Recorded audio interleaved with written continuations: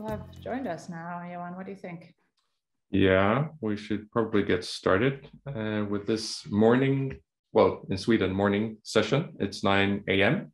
here in Sweden. It's a lovely day, actually, autumn, of course. My name is Johan Gunnarsson. I work in the International Marketing and Recruitment team here at Lund University. And today we are here to introduce the application process for people who are applying to bachelor's level programs at Lund University, starting in the autumn of 2022. And of course, Maria has already said a few words to you as well. Would you like to say something else? Hello, everyone, and warm welcome to this webinar. My name is Maria Lindblad, and I also work here in the International Marketing and Recruitment team together with Johan. And today is going to be a two-part session. So we're going to first show you a presentation, as you mentioned, about how to apply for bachelor studies.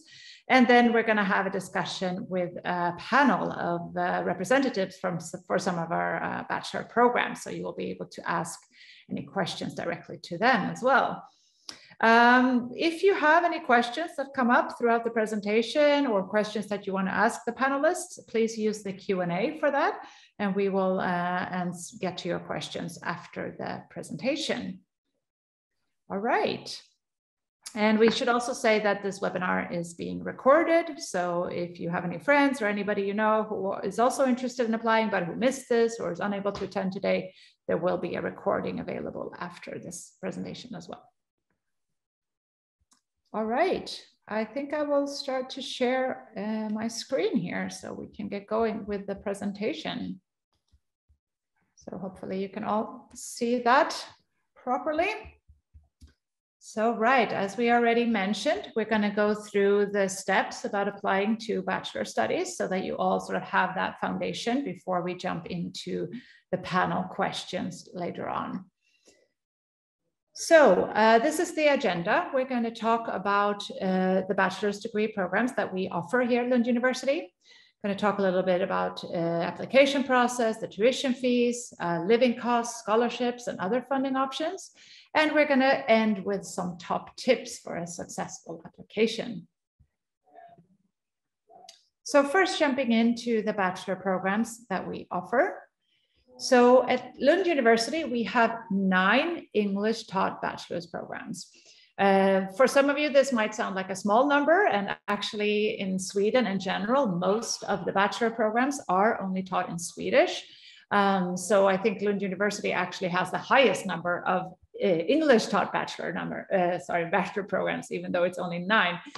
This is actually quite a wide range compared to many of the other Swedish universities.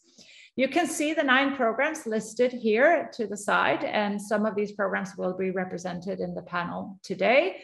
And we also have a second presentation later this week where we have representatives from the other programs. So you will be able to ask questions to the program staff from the program that you're interested in. Our bachelor programs are 3 years in Sweden, and they are course-based. So you study 1 or maximum 2 subjects at a time, and then you finish the program with a thesis in the final semester.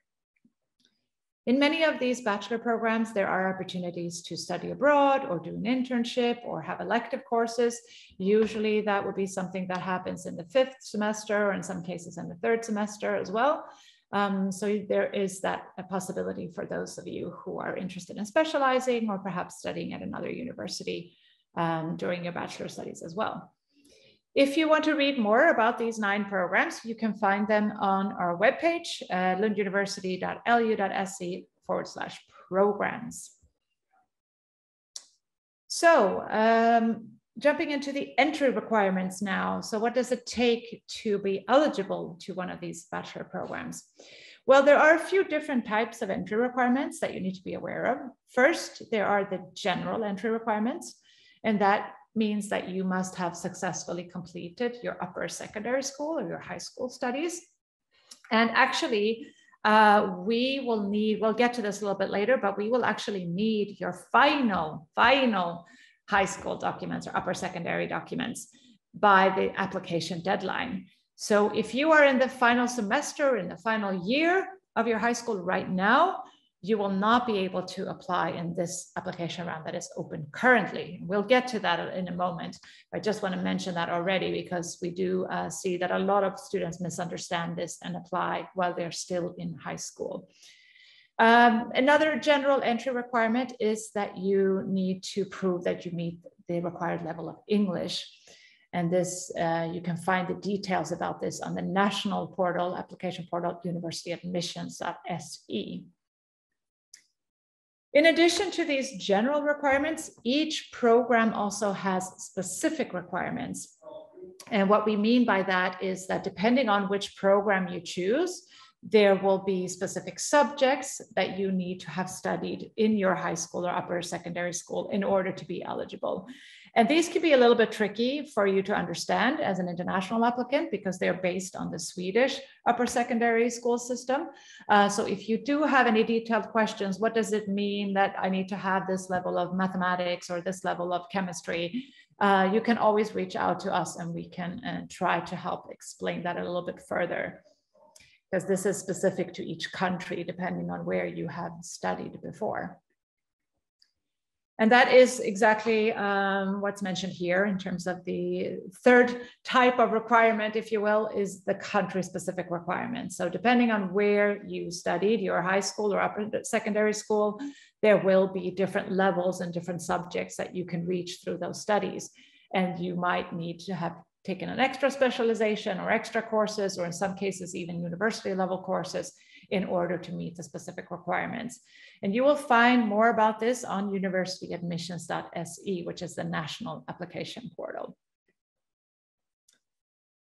Moving on to the English requirement, I mentioned that briefly when I talked about the general entry requirements. So just digging into that in a little bit more detail, because we do get a lot of questions on that.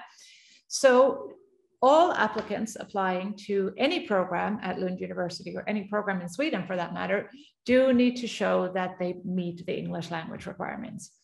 And for most programs, English 6 is the required level. Now, again, this can be hard to understand. What does it mean? What is English 6? And on universityadmissions.se, you can find a whole page about the English requirements and all the ways in which you can prove that you meet this level. So there are several different ways you can prove it. Some students can show it through their upper secondary education. For example, if you did high school in the United States or in the UK or in another English-speaking country, sometimes your transcripts are just enough, and that you don't need to submit anything else. You can just use your transcripts and they will prove that you meet the right English level. For some students, on the other hand, they might have university studies. Even though they're applying to a bachelor, they might already have a bachelor or some studies at a university. And in some cases, they can use those documents to prove that they meet the English language requirement. And if none of these options are possible, or if you're not sure, it's always a good idea to take a test. There are several tests that are approved, and the most common one, of course, are TOEFL and IELTS. And on this page at universityadmissions.se, you'll find exactly what level of these tests you need and what score you need in order to reach English 6. So jumping on to another question that we get a lot, and that is the question of the tuition fees. So we do get a lot of emails from prospective bachelor students asking, what does it cost to study in Sweden? What are the fees at your university?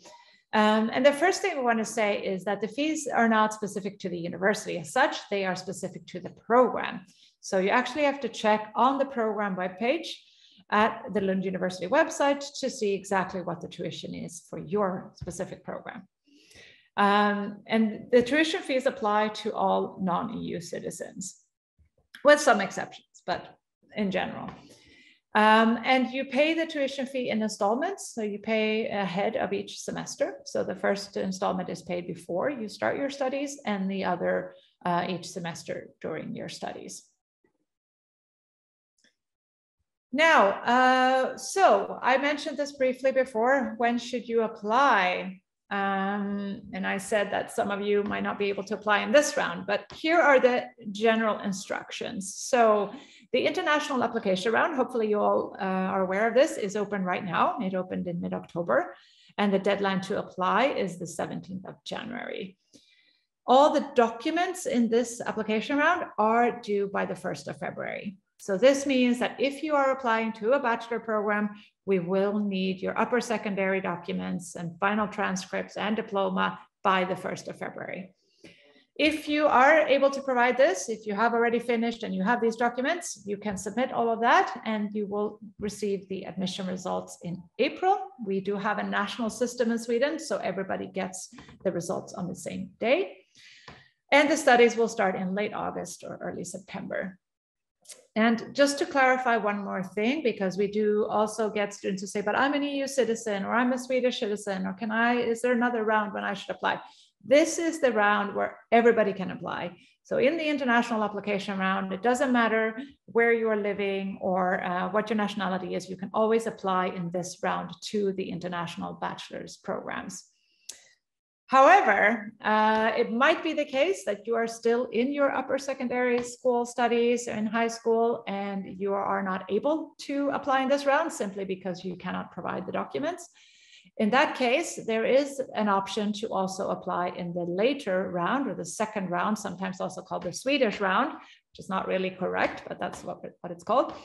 And that application round is open from mid-March to mid-April, 15th of March to 19th of April. And the documents in this round are due by the 21st of June.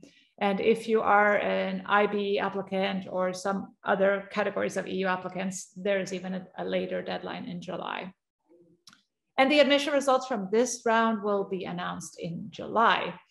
Now, we do not recommend that non-EU citizens apply in this round. And the reason for that is because, as I just mentioned, the results are only announced in July, around early or mid-July. So for those of you coming from outside of the EU, that does not leave a lot of time for you to find housing, to pay your tuition, to apply for a residence permit, which in itself can take several weeks. So that is why we do not recommend that you apply in that round. If you wish to do so or take that chance, it's up to you. But it will be very tight. So just be aware of that. It might be better for you to wait until the next international application round instead. So now I've talked a lot about applying, but not actually mentioning how to apply. So we're going to get into the steps now. So the first thing I want to say is that all applications are made through the national portal called universityadmissions.se. So this is for all students from around the world applying to bachelor's or master's for that matter. In Sweden, you go to this website, universityadmissions.se, to do your application. Step one, when you get to this portal, is that you create an account. Hopefully many of you have done that already. And you can only have one account, so don't start applying to creating several different accounts for different applications. You can do all applications and different application rounds in your same account. So just get one account. And make sure that you use an email address when you create the account that you're actually going to check, because this is where you receive communication, both from university admissions and from us at Lund University. So make sure that you actually check this account and that you use that email. The second step is to select your programs. And when you apply to bachelor programs, you can actually choose up to 8 different programs in Sweden. You can apply to almost all of the bachelor programs at Lund University if you want. So you can choose up to 8, but please be aware that you can only be admitted to one program. So it's more that you are selecting your top choice program and then you have a backup in case you are not admitted to that program. But you can choose up to 8 programs. And these can all be at Lund or they can be at different universities in Sweden. And it's up to you if you choose 1 or 2 or 3 or 4 or all the way up to 8. You have to do this before the 17th of January. And of course, only apply to programs that you have verified that you are eligible for. So we talked earlier about the entry requirements. So make sure that you have checked all of this before you start your application. Once you have selected your programs, it is time to rank them in order. As I mentioned, you can only be offered admission to 1. That doesn't mean that you will get admission to 8 and then you can choose one. It means you only get one. So you have to be very careful about the order in which you put your programs in your application. You can change the order up and down and around up until the 17th of January, but after that it is locked. So after that, you have to make sure that the program you listed as number 1 is the one that you're most hoping to be accepted into. If you're not accepted to that one, or you're not eligible, then you have a chance to be offered admission to the second choice, and so on. But it's very important to do this ranking and to carefully think through which order you want to place your programs. And also the order affects other things as well, like scholarships, for example. If you're interested in applying for that, you need to be careful about placing the program as your first choice. Okay. Johan, do you want to talk a little bit about the documents, perhaps? Sure, thank you, Maria. Maria has very helpfully explained how you go about making an application online, but that's kind of the first and probably the easiest part of applying to a university in Sweden, because after you have selected your programs at the University Admissions in Sweden website, you also have to complete your application by providing the correct supporting documents. And we're going to go through the documents that you need to provide. So first of all, if you're applying for bachelor's level studies at a university in Sweden, you need a record of your completed upper secondary school education. And we have told you about the deadline, February the 1st. Now this February the 1st deadline is the deadline for all supporting documents, and also payment of the application fee if you are a fee liable student. So your completed record of upper secondary education has to be in by then. And that means, as Maria has hinted and told you before, that if you are not due to finish your upper secondary school studies until maybe spring or summer 2022, this application round is not for you, because you will not be able to prove that you have completed high school just yet. So you need also to provide proof of actually having graduated from high school in the form of a diploma or a degree certificate, depending on what country you studied in before. You must provide proof of English language proficiency, English level 6 required for all programs. And also you are advised to submit a copy of the page in your passport with your personal information, so that we know that you are who you say you are, and we can link your official documents with your ID. Basically. So we also have country-specific rules. And when I say we, I actually mean University Admissions in Sweden, because they have set the rules, and they also make sure that students fulfill these rules before they can be considered for admission. So there are different instructions depending on where you studied previously. And this is the kind of system you studied in, because these days we know it's quite common that perhaps a student can live in one country, but they go to some type of international high school, and depending on the type of curriculum you would have there, you need to follow the country-specific rules for that system. So most students, let's say I'm a German student, I study in Germany, in German high school, then I go to the Germany page. But if I studied in Germany in an international school, perhaps it was a US type high school or even British, then you need to follow the rules for those countries. They will have specific instructions for eligibility to make sure that you fulfill the entry requirements, and also what documents you need to prepare and how they should be delivered to university admissions in Sweden. And those rules must be followed completely in order for us to be able to consider your application. So please do go to the University Admissions in Sweden.se website and check the country-specific instructions for the country where you previously studied. For most of our bachelor's programs, there are no program-specific documents, so your academic record, that would be enough. But some programs, other programs that are not actually represented here today, such as fine art and music, they have their own procedure for admitting students. So if you're interested in one of those programs, you need to find out how to go about making your application. But for the most of our programs, you only need to provide your upper secondary school merits in order to be able to participate in the selection if you're eligible.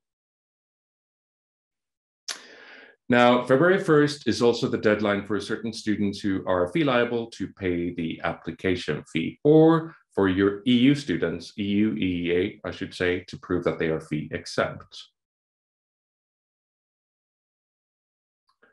So if you're non-EU or non-EEA citizen, you're fee liable, you need to pay the application fee to university admissions in Sweden no later than February the 1st. Now, of course, we never recommend that you wait until the very last minute to do so. Please do it as early as possible, because then, you know, university admissions in Sweden, they may start assessing your application and see if there are any problems. And if there are problems with your application, they will notify you. And if it's before the February 1st deadline, there may still be time for you to correct any mistakes or problems with your application. The application fee is 900 Swedish krona, which is around 90 euros or 100 US dollars. And regardless if you decide to apply for 1 or 8 different programs, it's the same flat fee. Again, it's paid to university admissions in Sweden and not to Lund University. So you must pay this or prove that you're fee exempt by February the 1st in order to have your application processed and be able to participate in the selection to our programs. If you are from the EU, you're EU, EEA citizen, there is no application fee, but you must prove that you are fee exempt as well before February the 1st. So this is most commonly done by uploading a passport page, your personal information page in the passport to show that you are indeed a citizen of an EU country. So that is what we recommend that you do as soon as possible, as well as your other supporting documents, of course. So after you have made your application online and provided your academic documents and proof of English and pay the application fee or prove that you're fee exempt, your application will be assessed by university admissions in Sweden. So that's basically what they do on our behalf. They check so that all merits have been handed in the correct way. You have your upper secondary school merits will be registered, proof of English language proficiency, etc. And they will check so that you meet the general requirements of bachelor level studies in Sweden and that you fulfill the program specific requirements for certain subjects that are important for the programs that you're applying to.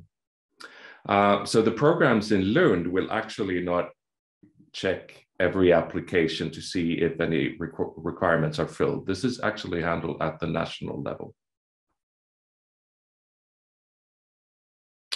So, and this is a bit curious, perhaps, for many students. They want to know if everything is okay with their application. Unfortunately, university admissions in Sweden will not notify students in case everything looks okay.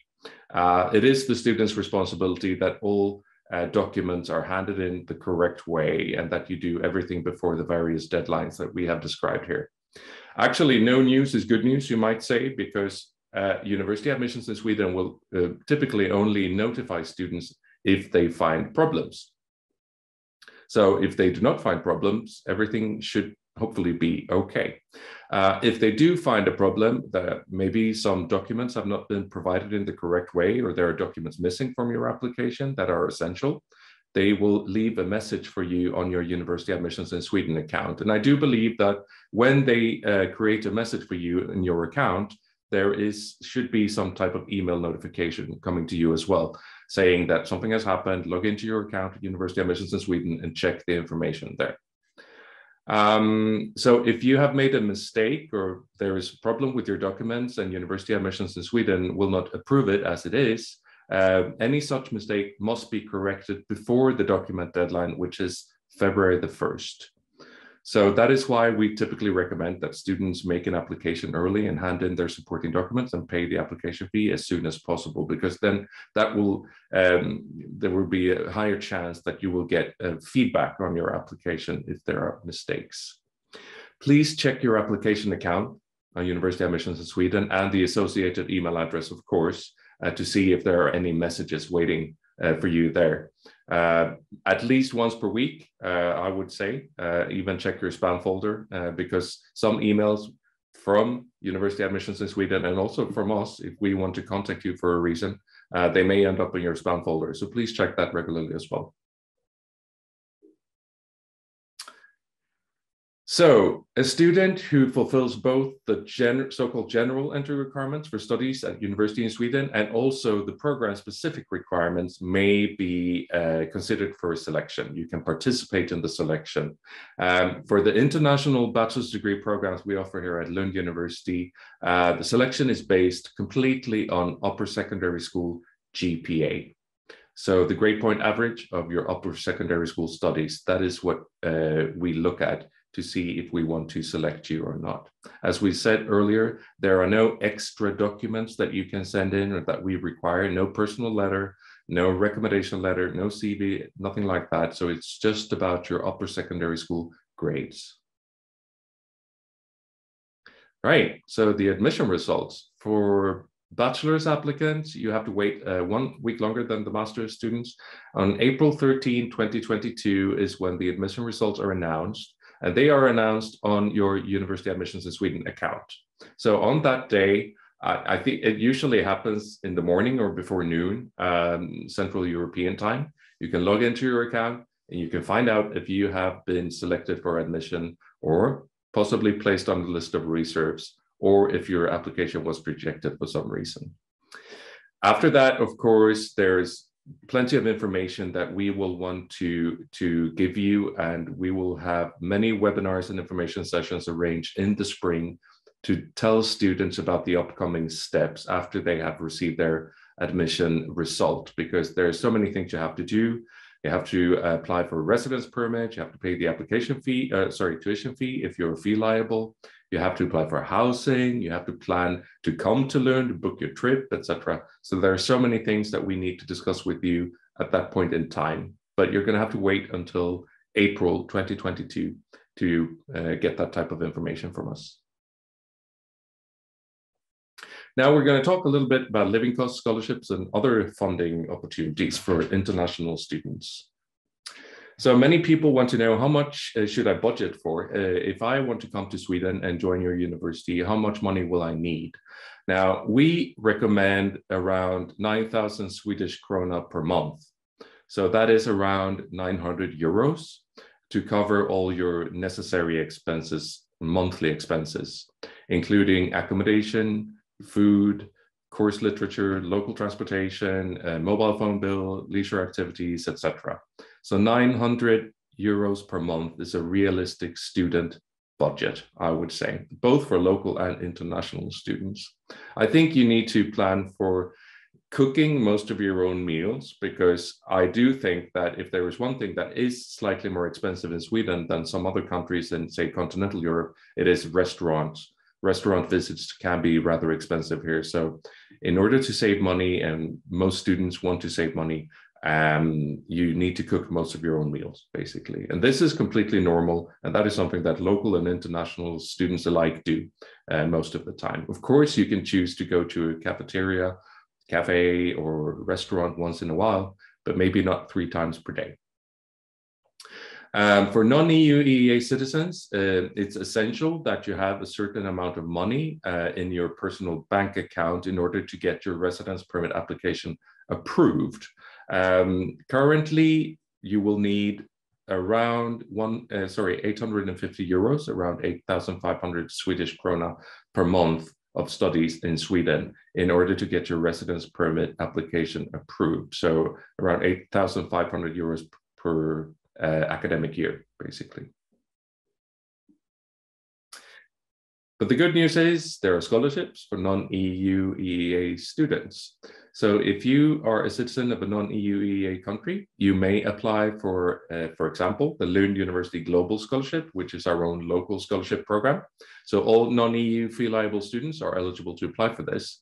And this is a program that can offer partial tuition fee waivers, basically. So depending on what you apply for, you can get maybe 25 to even 90% of the tuition fee waived if you are selected for this scholarship. Again, we cannot provide you with living expenses. So the funds you need for your living expenses, you have to provide yourself.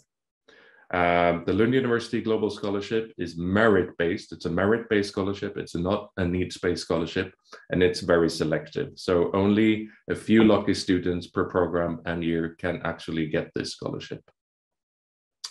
But now is not the time to apply for a scholarship. You're going to have to wait because we do not open the application system for the Lund University Global Scholarship until early February. We do not have an exact date yet, but I do believe a couple of days after the deadline to submit your supporting documents and pay the application fee. So a few days after February the 1st, basically, is usually when we open up. And eligible students will all get invitations to make an application to the Lund University Global Scholarship. You're going to need to provide some personal details and also upload motivation letter, basically. It's quite simple. So that is one funding option for certain students, but you must have, of course, a realistic plan, because if you're applying for a bachelor's program here in Sweden, you will likely stay here for at least 3 years to complete the program. So you must have a realistic funding plan for these 3 years, at least 3 years, I should say, because many students want to extend their stay beyond the 3 years. That's possible if you're a non-EU EEA student or EU student. You should look for funding opportunities in your home country. You may be eligible to receive a bank loan or some kind of grant from your home country. So it's time right now to start looking for different options, depending on the situation in your home country. But you need to have a realistic plan for how to fund your stay here in Sweden, because not all students will or can get a scholarship from Lund. All right, we're actually nearing the end of this PPT, the presentation. We have collected some of our, tips, top application tips for studies here. First of all, and this is super important, and it applies to all students, regardless where they come from, make sure that you meet all the entry requirements before you make an application. I would say the two most common reasons for rejection here, if you apply to Sweden, is A, you don't meet the entry requirements, and B, you have not submitted your supporting documents in the correct way. So these two things are key. So please check the country-specific information pages on the University Admissions in Sweden website to see exactly how you can prove your eligibility based on where you studied before, and also what documents you need to send in and how to submit them. Make sure that you have an accepted proof of English language proficiency. If you find out that you need to take an English language test, such as IELTS or TOEFL, to prove your English language proficiency, it's high time to book a test time, because usually you can't do this immediately, and also it takes a little while to get the actual result. And this must be provided by the February 1st deadline in order for us to consider you for admission. Now, with regard to your actual application to Lund, you can choose and rank your programs in the order you want up until 17th of January. So after that date, your application is locked, and it's no longer possible to add programs or change the way you have ranked them in your application. Also, please pay the application fee or prove that you're exempt early on, so that you have a chance to get timely feedback from University Admissions in Sweden about your application in case there are any issues.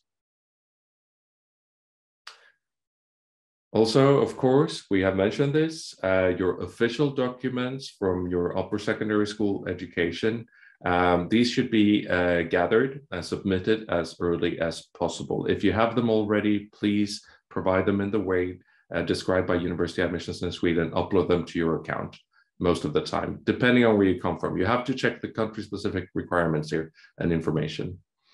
Everything has to be in by the 1st of February, no later than that. So if you have supporting documents that you know already you cannot provide before the 1st of February, then we probably would have to advise you to postpone your application, because you cannot participate in the selection unless your application is complete by February the 1st. So the deadlines are strict. We have two deadlines. I know that can be a little bit confusing. January 17th to make the application online, and February the 1st for all the documents and the application fee or proof of fee exemption. But these two deadlines are strict. And after we have passed these deadlines, there is actually nothing we can do to help you with your application. So this is very important. And the last piece of advice we have for you is that you must check your University Admissions in Sweden account and your associated email address regularly, because this is the only way that University Admissions in Sweden and also us, the Lund University, that we can communicate you throughout the application process in case we have important information to share or advice about your application. So please do check these two things carefully throughout the application procedure.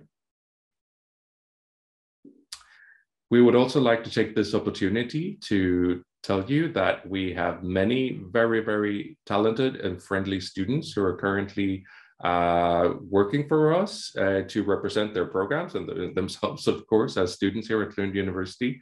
And it's possible to chat with them. So if you visit our website, lunduniversity.lu.se/chat-current-students, you will be able to find current students at Lund University who are happy to answer your questions about life in Lund as a student, basically. So please take the opportunity to chat with people. Maybe there are people from your country or in a program that you're interested in. So please do contact them.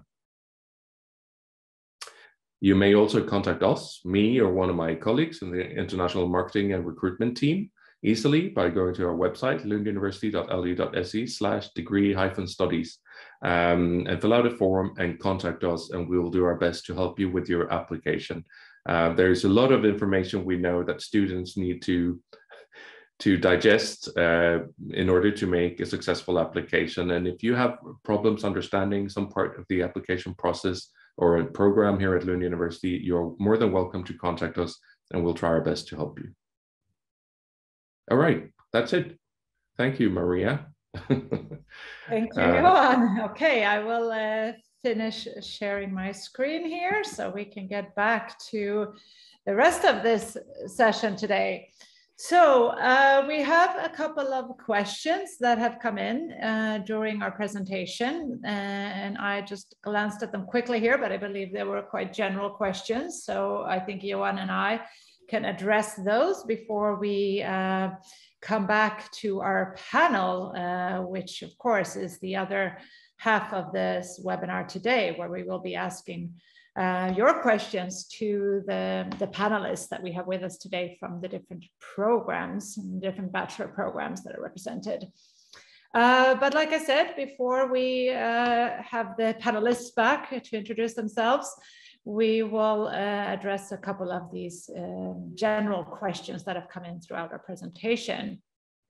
We have a student here from India who is asking about the bachelor's documents. And if we had mentioned in the presentation that you need to submit all the transcripts, and they are wondering exactly what we mean with all the transcripts, if it's only the final term or the full term. And generally, we would have to understand the specific documents, of course, for your country and so on. But in general, when we say all documents, we do mean all documents, not just your final transcript and your diploma. Many students, unfortunately, make this mistake that they just submit proof that they have finished their high school, but we actually also need to see the transcripts throughout the years. So we do need the official transcripts for each year in high school, so that they can check your grades throughout the high school studies. I hope that answered your question. Otherwise, you can send us a message after and we can look in more detail in your case. So that's that. Johan, do you want to? Yeah, I also just want to add to Maria's answer, which was already comprehensive enough, but there is sometimes we do encounter students who for various reasons have maybe a missing semester from their transcripts or something like that. And that is usually not accepted by University Admissions in Sweden. So all your completed upper secondary school education, all semesters, all years must be somehow accounted for. So this is important to know. We have another question by Persson. Can we apply to as many scholarships as we want, or do we need to apply to only one? If we are allowed to apply to many scholarships, what are the chances of getting more than one scholarship? Well, it's very hard for us to estimate anyone's chance to get a scholarship before they actually make an application. Most scholarships programs are selective, of course, so it's always going to be competitive to actually secure a scholarship. But on the other hand, if you don't apply to the scholarship, you're never going to know if you will be selected or not. But the first part of your question, can you apply to as many scholarships as you want? Well, yes, you can. Lund University Global Scholarship is the one that we have here locally, but there are also others, maybe in your home country or some other international scholarship funding body that you can apply to, and you may apply to all of them if you want to. Right, and finally we have another general question here about when to apply, and the student is asking, I'm going to apply in the second round, should I register now or should I wait? So of course you can create your university admissions account so that you have everything set up already. However, you have to make the actual application, selecting the programs and so forth within that specific round that you're applying in. Your account is still there, and your account will be there even if you upload documents, they will be there in your account. But you need to select the programs and rank the programs and pay the application fee, if applicable, for the round where you are actually applying. So you can't complete all the steps now if you're applying in the later round, but you can certainly set up your account and even provide the documents if you want to do that. All right. There was also, I should also say, there was one person raising their hand throughout the webinar, but we will not be able to take questions verbally. So if you still have a question, please feel free to write it here in the Q&A as well. Okay, I have one more here, Johan, one more general question. Right, yes. Hello, I'm from Croatia, and right now I am in high school. I'm in my last year. I will finish high school in May, and I will have my final exams in June. So does this mean that I cannot apply for this year because of the documents that are required due February the 1st? Well, you are from Croatia, and I will assume that you're an EU citizen then. So you may actually use the so-called second application round or second admission round, which is open between March 15 to April 15, in order to have a chance to submit your complete record of upper secondary school education. Do you remember the date, Maria? It's sometime in June, isn't it? Or is it even early July? 21st of June, 21st of June. 21st of June. So as long as you can provide a complete record of your upper secondary school education, and obviously also proof of English language proficiency, at that point, you should be able to participate in the selection. But in the currently open application round, which closes on January 17, you are still not eligible. So you're going to have to wait for the second admission round. Mm-hmm. Okay, and one final, I think, general question here before we jump into our panel discussions. So here's a student from Nigeria who finished secondary school 16 years ago and is asking if that is a problem.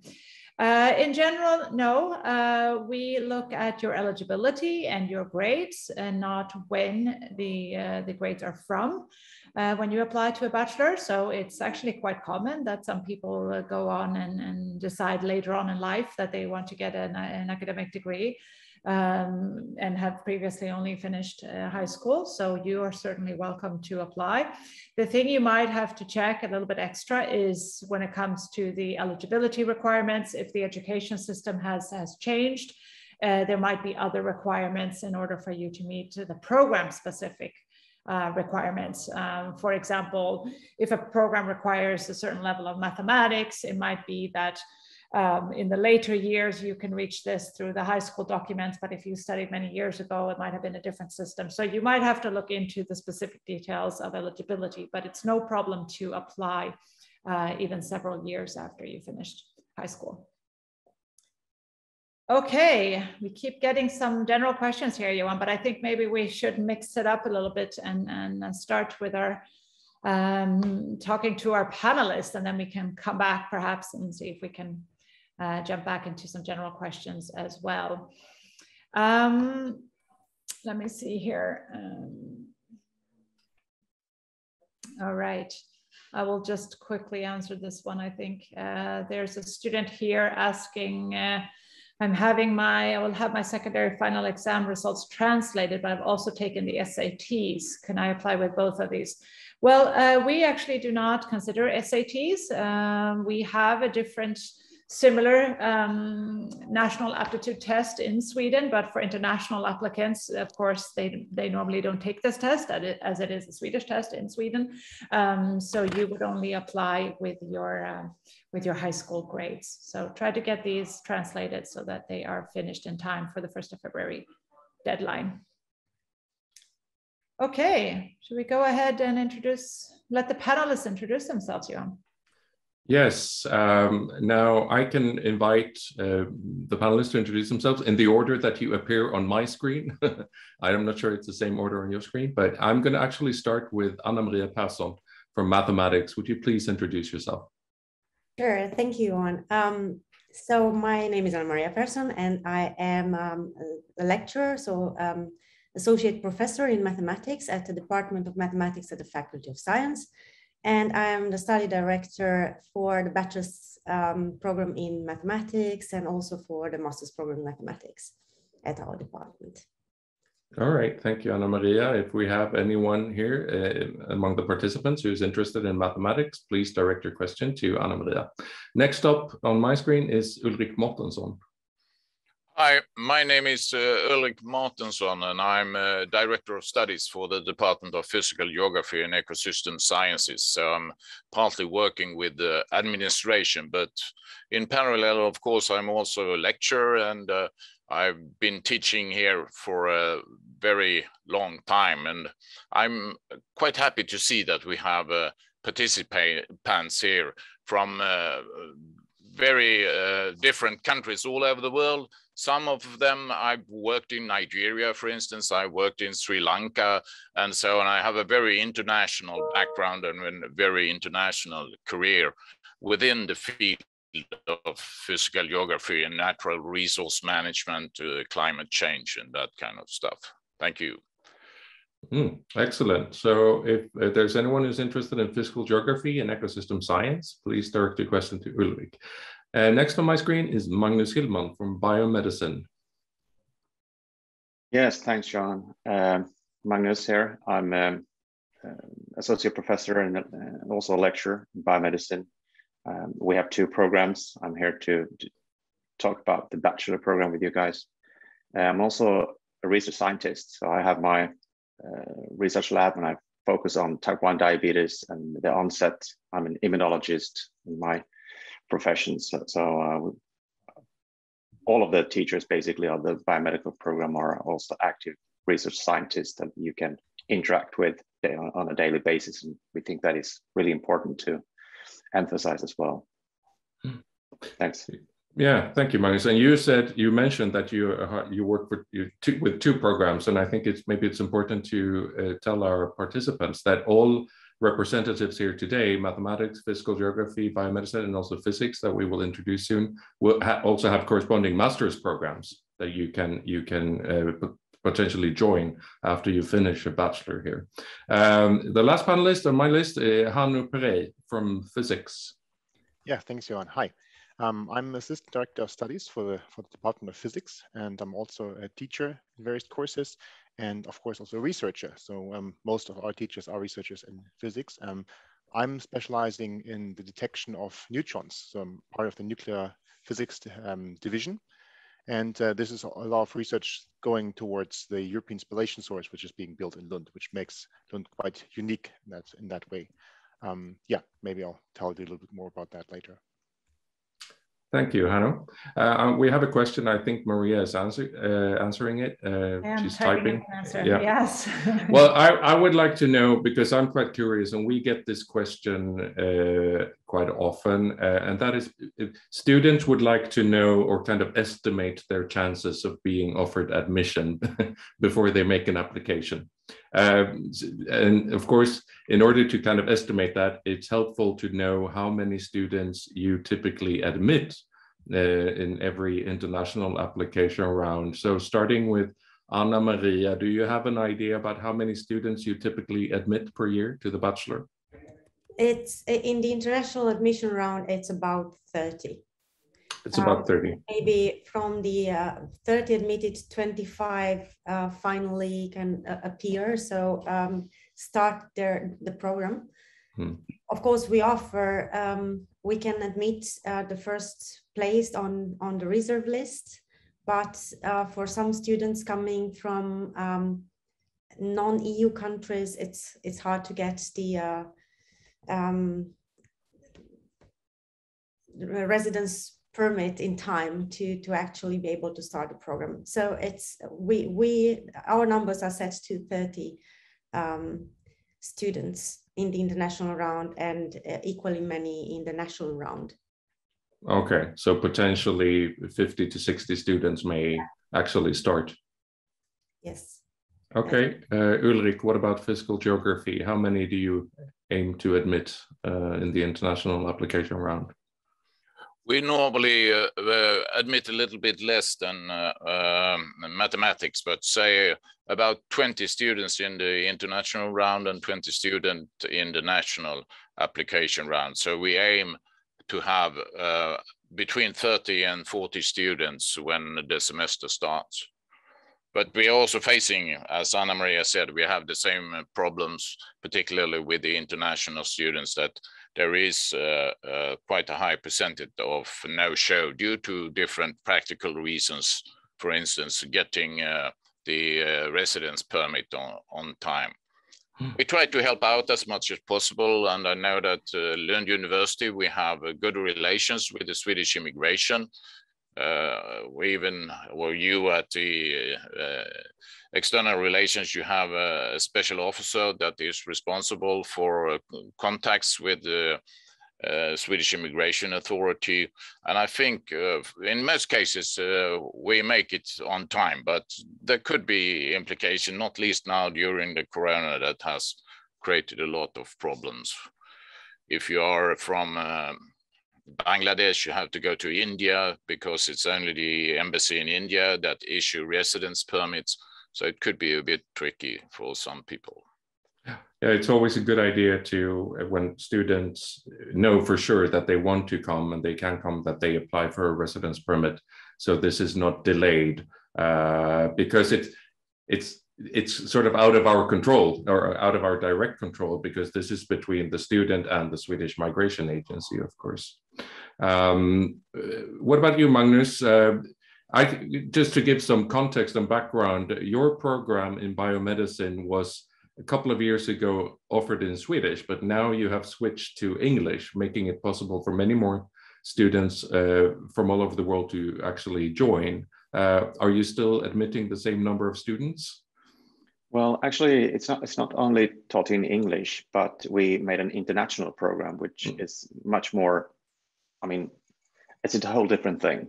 So we designed this new program when we started the admission last year in 2020. So this is only the second year that we have actually executed the program in an international environment.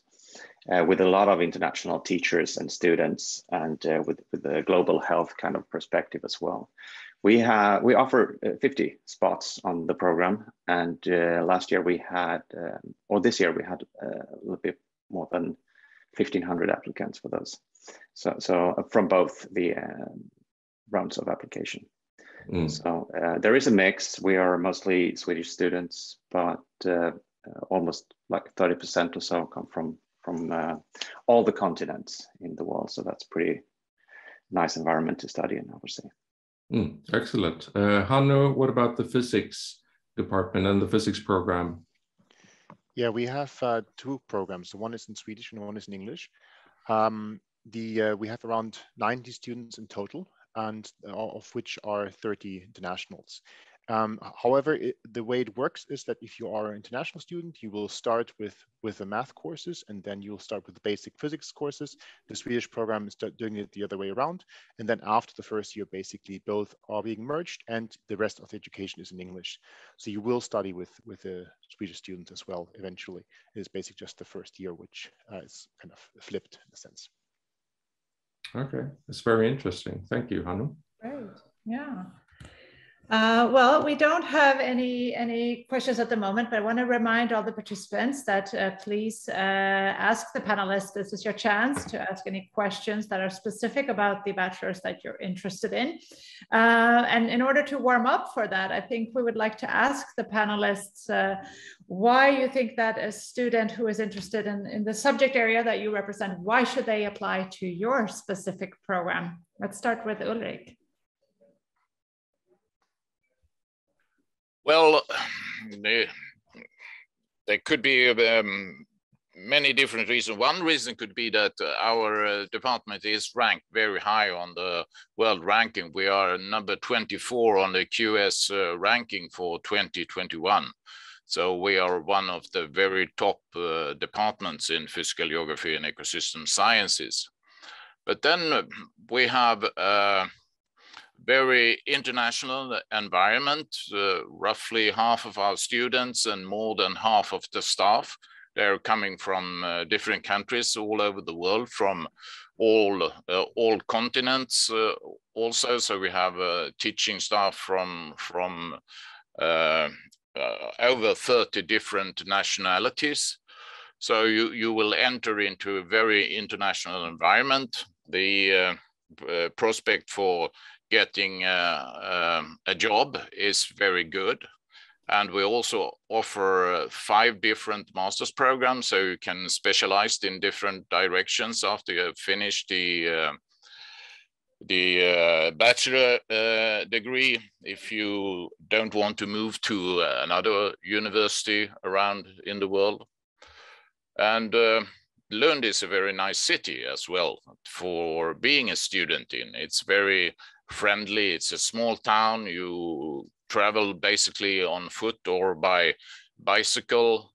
You reach all the departments and all the important points within 10-15 minutes from wherever you are staying in the city. So I feel that we are well off from many different, both academic and social perspectives.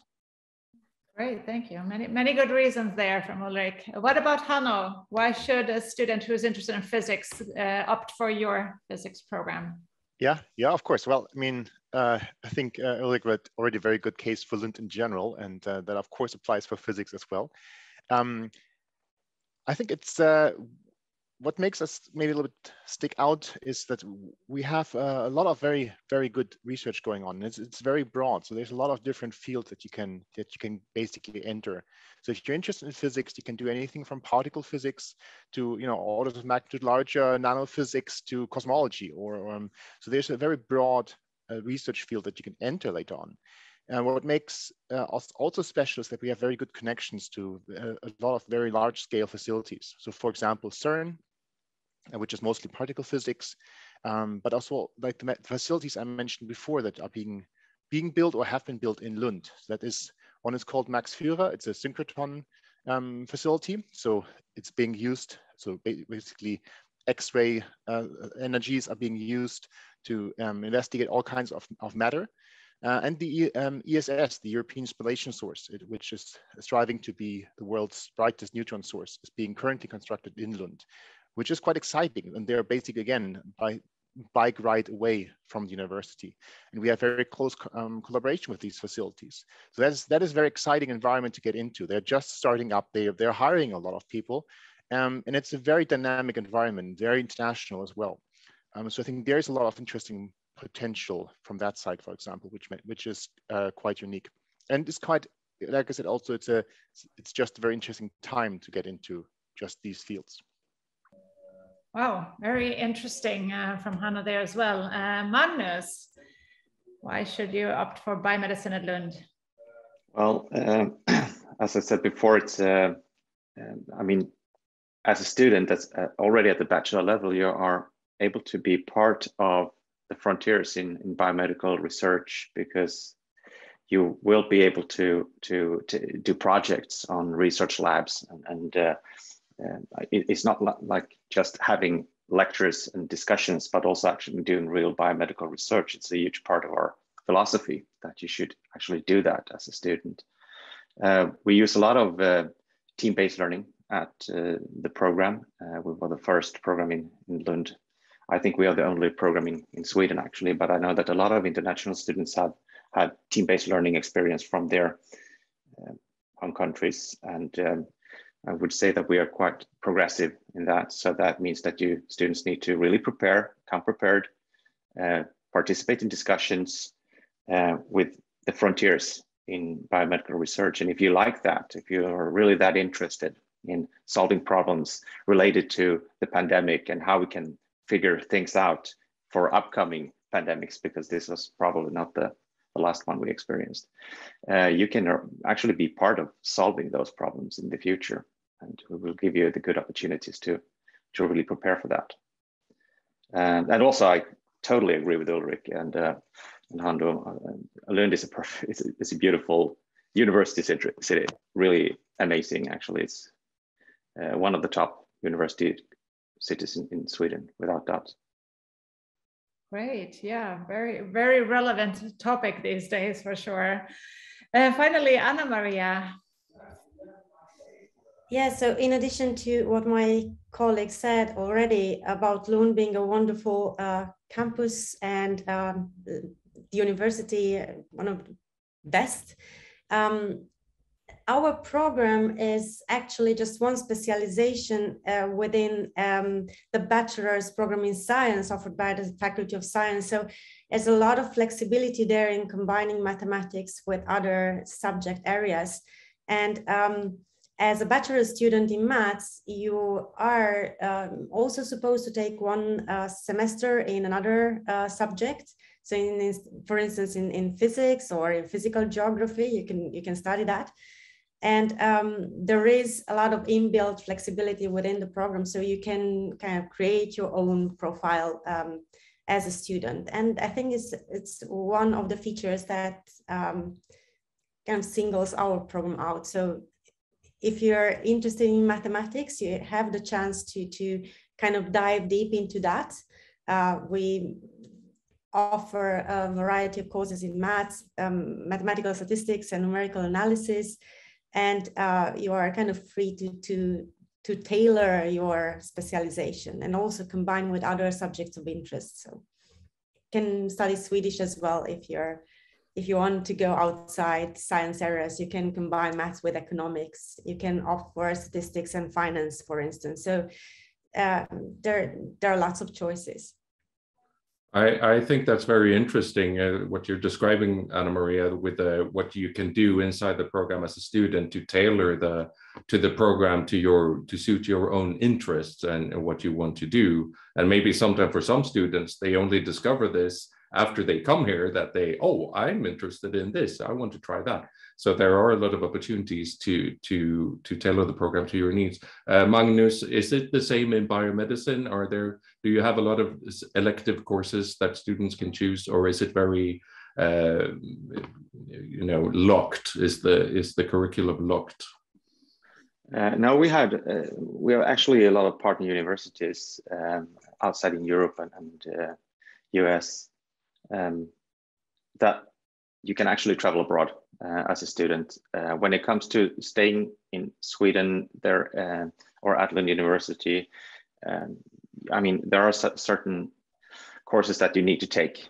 And when we send students to other universities, we try to figure out that you get pretty much the same kind of content, because at the bachelor program, it's definitely more locked than, for example, the master's program where you can choose. So more locked than what Anna Maria was describing for her program.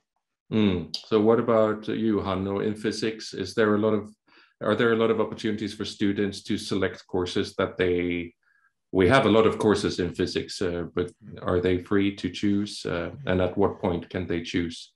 Yeah, so that comes a little bit later in the program. So the beginning is basically really just to create the foundation that you will build upon. So the courses do follow a certain progression that you have to keep up with. So at the beginning you have maths and basic physics, and then you add quantum mechanics and so on to it, and later you do atomic physics, nuclear physics, and so forth. But later on there are elective courses where you basically can pick anything that is offered at the Faculty of Science. And yeah, so there's a certain flexibility, and there's even a time slot in the 5th semester where you can you could travel internationally. So like I said, you have to make sure that you get a certain content, of course, but in general there is a flexibility. Ulrik, is it the same at the physical geography department? Yes, actually, the bachelor program, as Anna-Maria said, we have one bachelor program in science, and under that we have orientations, which contains all the different departments bachelor program. And I think that's an important point, that for all the bachelor programs you have basically a major, but then you have to look for a minor or for something outside your main topic. So if you study mathematics, it's compulsory to have one semester outside. Physical geography and ecosystem science the same. And of course, we recommend our students to use that as a semester for study abroad.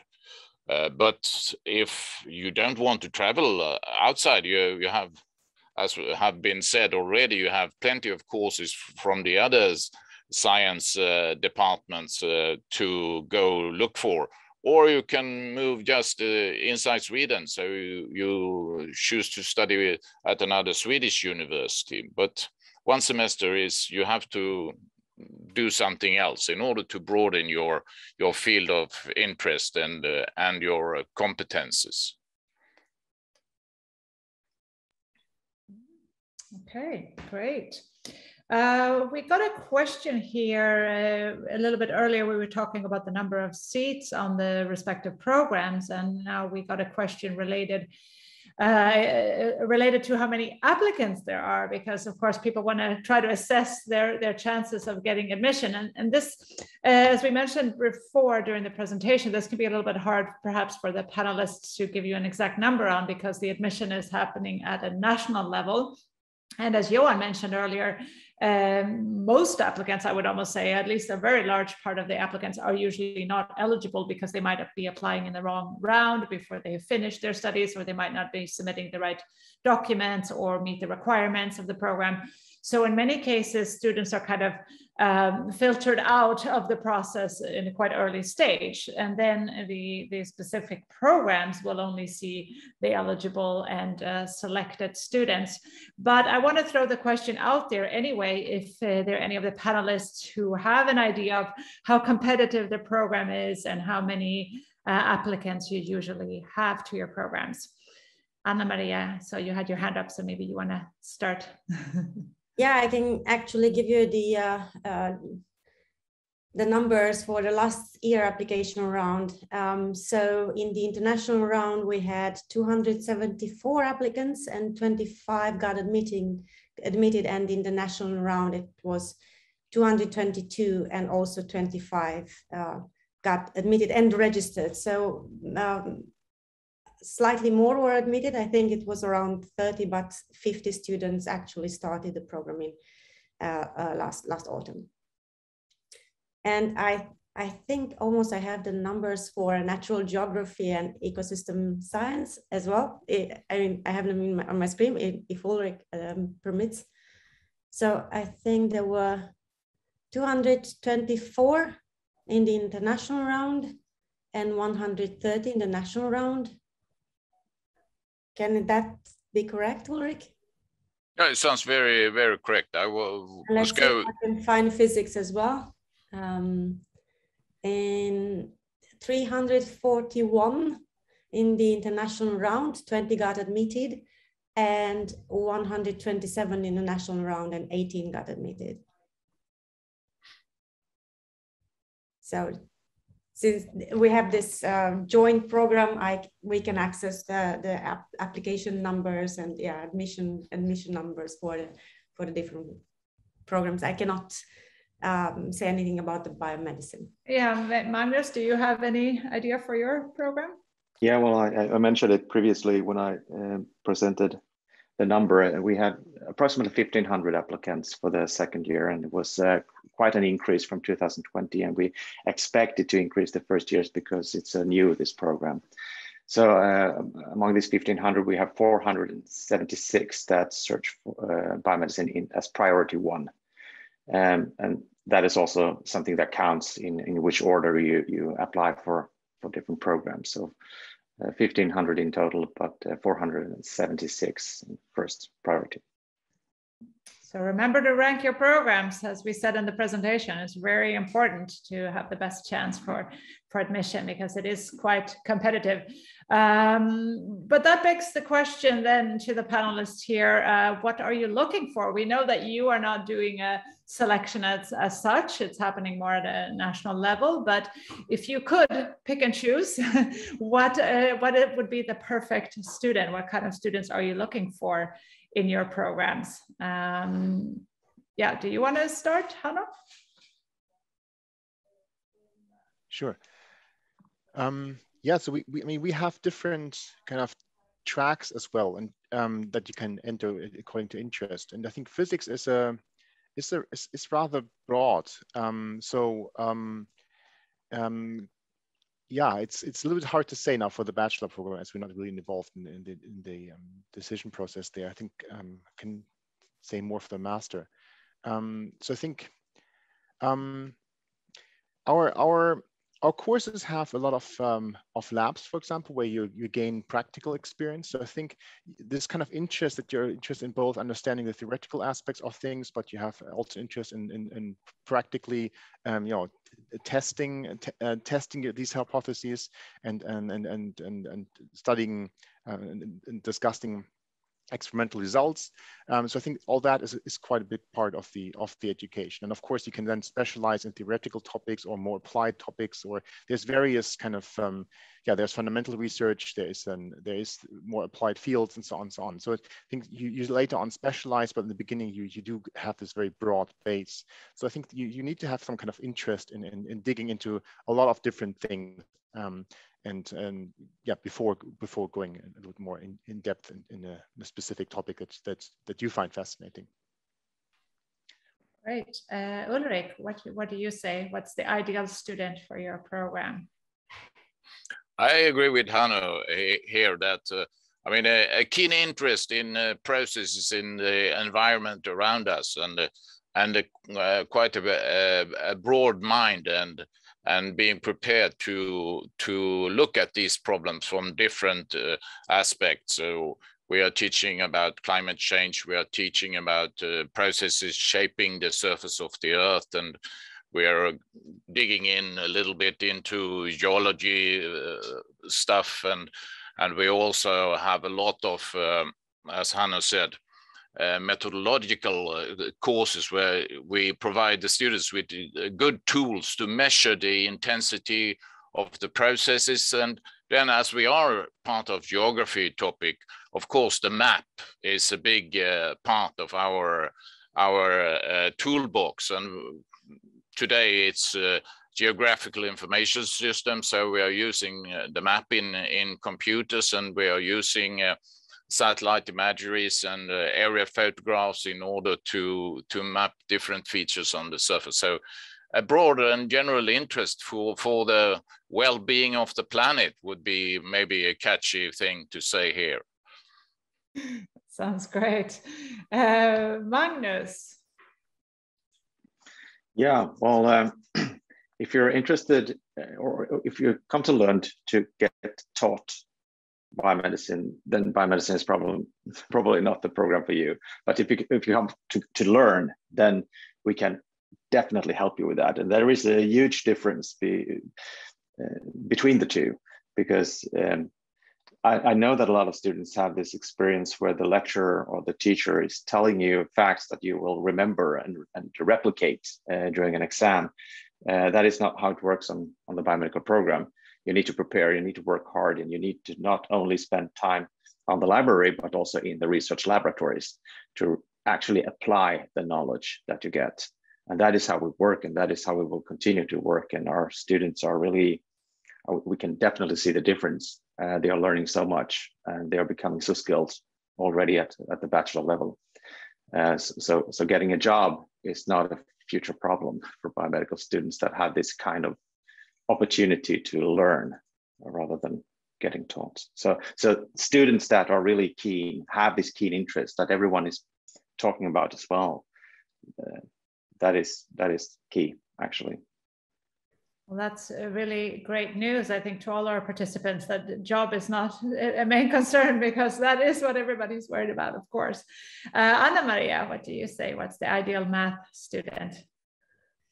Well, as my colleague said, a keen interest in the subject is really the key. To have a passion for mathematics, for problem solving, for rigorosity in arguments, for logic, and then also for, if you're interested in applying this to, I mean, pretty much everything could, science and economics. Yeah, but yeah, the key ingredients is really passion for the subject. Being prepared to work hard. If you do it with passion, then and have fun in the process. I think that these are what we look for in our students. I think that's very good. Thank you all. Magnus talked a bit about getting a job after you graduate from a program in biomedicine. The job prospects appear to be good in that particular area. And of course, international students in particular would like to predict their chances of getting either employment or continue perhaps to do a master's level program after they finish a bachelor here. Do you have anything to say about this? How many students typically progress to master's level? Because this is an opportunity for students of all of these programs that they can move into a master's after they finish their bachelor's. How common is that? Or do students typically finish after bachelor's and try to get a job in maybe private or public sector? Do you have any idea about this, Ulrik? What's it like in physical geography? I would say that today most students, they go for a bachelor, for a master degree after the bachelor. Maybe 10 to 15% that try or gets a job after they finish their bachelor degree. But some of them, after a couple of years outside the academia, they come back to get their masters. And then from the master's program, I would say that around 20%, they continue towards a PhD degree. So it's the opposite as from the bachelor. Most students, they continue, but from the master degree, most students, they get a job. And job opportunities for physical geographers actually already after the bachelor program is quite good, not least since there has been such a boom in geographical information systems in the society around us. So municipalities and consultancy companies, they are hiring students with that competence. But of course, if you persist and you also have a master degree, the entry level will be a bit higher than if you just come with your bachelor degree. You will get a little bit better position, and of course, more higher salary, more money in the pocket. So that's why I guess most they continue. But you see that there is occasionally at least people who decide to work a couple of years before they come back to do the masters. But it's not obligatory to have work experience to join a master's. You can join right after the bachelor's, right? Yeah, and most students, they do. But we have had students that have written their bachelor degree thesis in collaboration with companies or municipalities or communities, governmental organizations, and they actually got recruited even before they had their degree. So, and we also have internship courses for our students that can also lead to employment.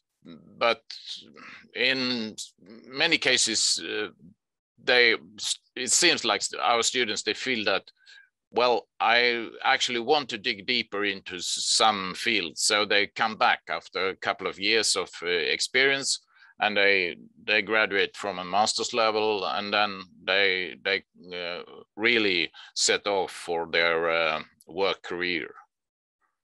Hanno, what's it like at the physics department? You have several physics master's programs that students can potentially progress into. Yes, and I think that is generally a very popular route. So it depends, of course, a little bit what your interest is. So I think physics gives you you have a very broad education, and you learn abstract problem solving skills, which are very sought after. You gain technical skills. You're typically good with things like data analysis, and generally a lot of IT related skills. So I think a lot of students actually end up in IT related or data analysis, so kind of big data as a keyword fields, and that can be financial sector even more so. It's of course always a little bit hard. It's a lot easier to keep track of the students that continue with research, because you typically meet them again at some point.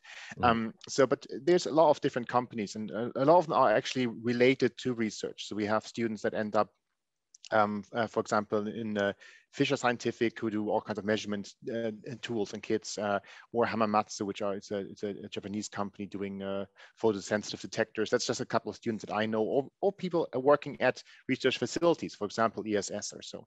But of course, many do continue with their master, and many have an interest in research and do that before they move on. And I think what Ulrik said is very true, that tends to give you more sophisticated and more advanced jobs if you either do a master or even maybe a PhD. But I think in any case with physics, the job opportunities, there's plenty, and it really depends a little bit on also what you focus on, of course, during your studies. For example, if you gain experience and do atomic physics and you're good at lasers, for example, or you do nanotech and have competences that are sought after there, so material science or so. So it depends a little bit what you're after, but there's definitely opportunities to steer towards the job that you're interested in having. Thank you, Hanno. What about your students, Magnus? Do they typically move into the master program in biomedicine? They do, John. Just as Hanno said there as well, we have some of the bachelor students that move on to suppliers of biomedical equipment or whatever, and work as consultant or within the medical method development or such. But definitely more than 90% continue into the master's program. And it could be not only masters in biomedicine, but also public health is quite usual that they select, or biochemistry or something like that. So and approximately 50% of that cohort of students look to get even higher within a PhD or so. But now we also have a broader collaboration with the pharmaceutical industry, which we haven't really had during the Swedish program. So I wonder how it will look in the future, in the upcoming 4 or 5 years. Perhaps more students will also move into the pharmaceutical industry and work there already with a bachelor. But for now, definitely more than 90% move on to the masters. I'm interested about the pharmaceutical industry. Are you referring to kind of the regional, the so-called Greater Copenhagen region, or a certain region pharmaceutical industry mostly? Yeah, yes, I am. We have some pharmaceutical industries also in Lund, of course, at Medical Village, and we have cooperation with that. Those companies that are there, but also with larger biomedical companies, Novo Nordisk, for example, Perrey, Lundbeck in Copenhagen. And it's just like 30 minutes by train from Malmö, and then you are in Copenhagen. So it's really, from here, it's not a problem to really get into these huge companies, which is great experience for all the students as well. So we start more and more to collaborate with those, and they have this like insight that this is a win-win situation for them. So first, we don't have to pay them to come, because they do it for free if they can recruit students for future jobs. So it's a win-win situation for us. Anna-Maria, would you like to describe your students, the bachelor students? Do they typically move into one of your master's degree programs? Yeah, the vast majority of our students continue at the master level, and we have 2 master programs at the moment with 3 different specializations. So it's pure mathematics or theoretical mathematics, it's numerical analysis. So that's one master's program that you enter by, you can end up with 2 different specializations. And we also have a separate master's program in mathematical statistics. Also, we are hoping to open a new master program in scientific computing in cooperation with other departments at the Faculty of Science, and this is planned to open 2023. So we are in the process of developing the curriculum, syllabi, and so on. Our students, as they have the possibility to combine mathematics with other subjects, they can also move to other master programs. So combining maths with economics, you can move into that area. Of course, physics. If you're studying, within the bachelor's program in maths, you can actually study up to 60 credits in physics.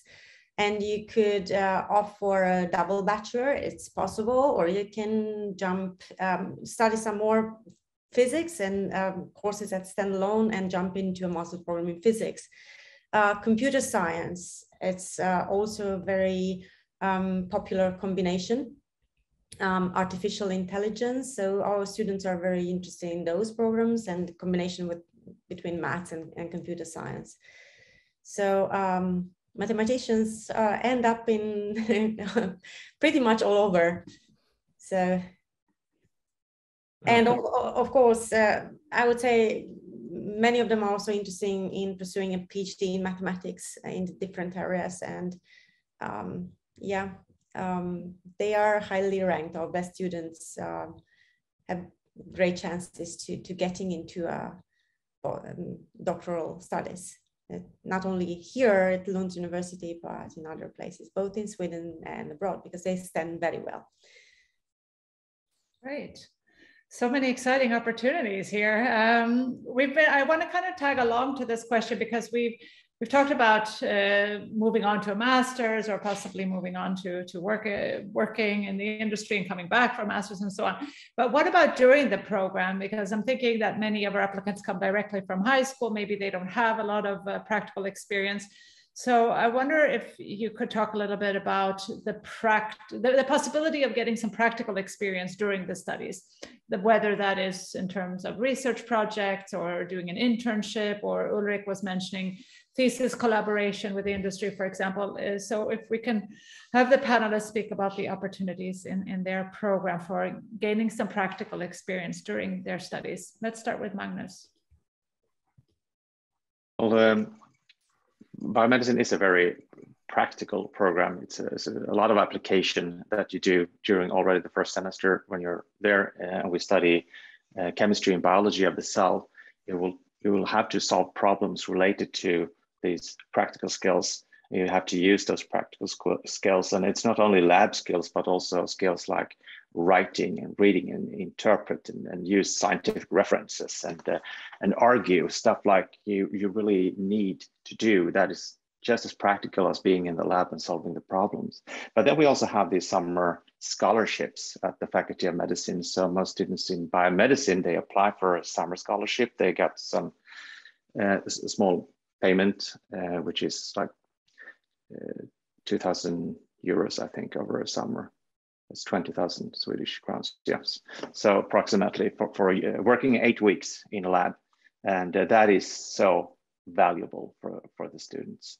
It's open for both biomedical students and med students, but most biomedical students actually get them because they are more skilled when it comes to that kind of application.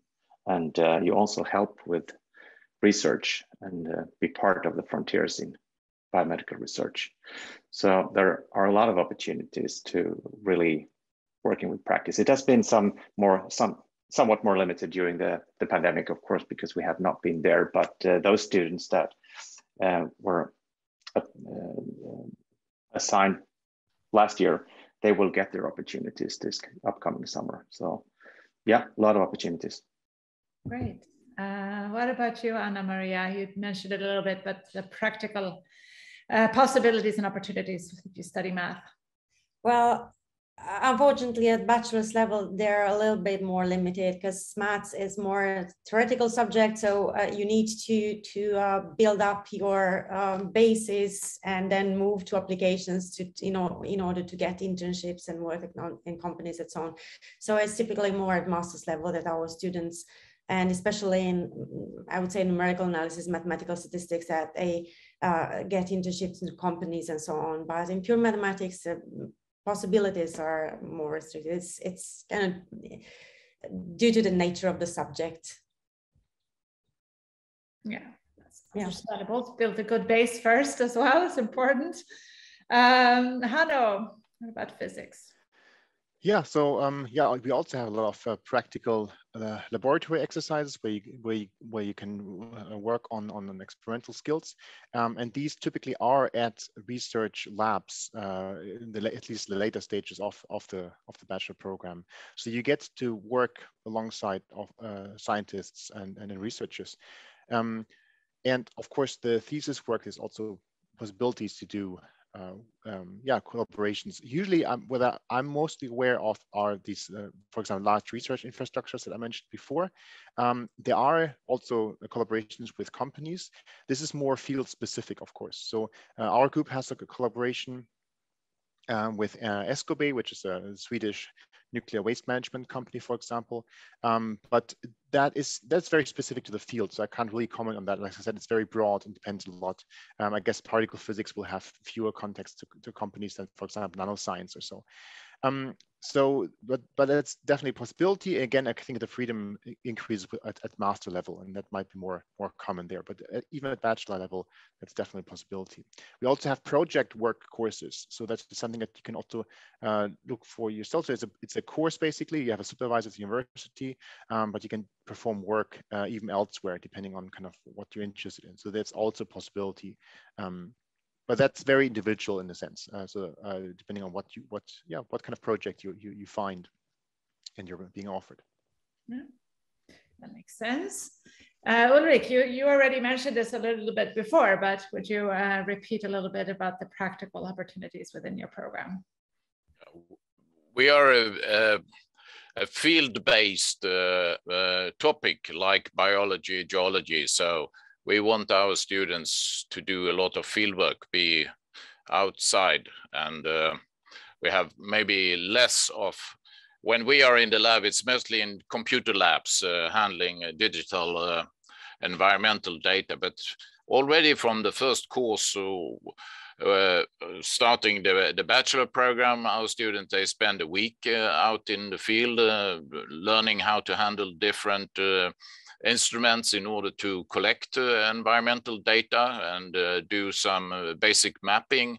And we continue with that. So through the program, we always have some field components. We have excursions where students, they learn more about landscape. We also have contacts with the industry so that they see how people that has graduated, how they are working in their daily assignments within municipalities and communities. And we, towards the end of the program, we actually also have a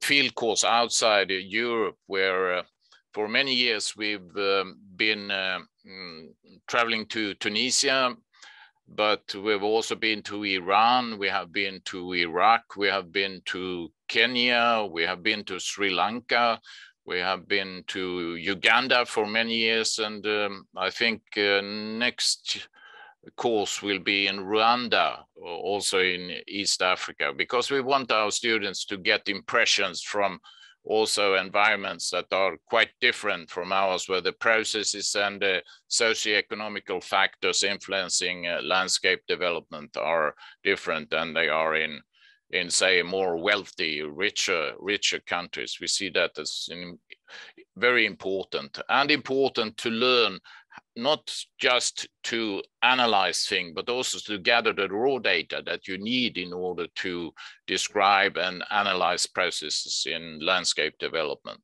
all over the world. Excellent. I think we had actually a question in the Q&A about an introduction to physical geography and ecosystem sciences. And I think, Ulrik, you provided a few really interesting examples of what students might expect in the program. I'm always curious about the links between ongoing research at Lund University in particular and the teaching and the education that we provide to our students. Magnus, you're an active researcher. What type of research do you bring into the classroom to teach our students? What can they expect? And also a follow-up question to that is, do we teach our students how to perform research? Yes, we certainly do. Experimental design is a skill that is really important that we do practice. I mean, as I said previously, all the teachers are also active research scientists. And what we bring into class is just not textbook facts, but also real life data that the students have to try to figure out how reliable are these sets of data? How can they be used? How can they contribute to the social and individual health that we have?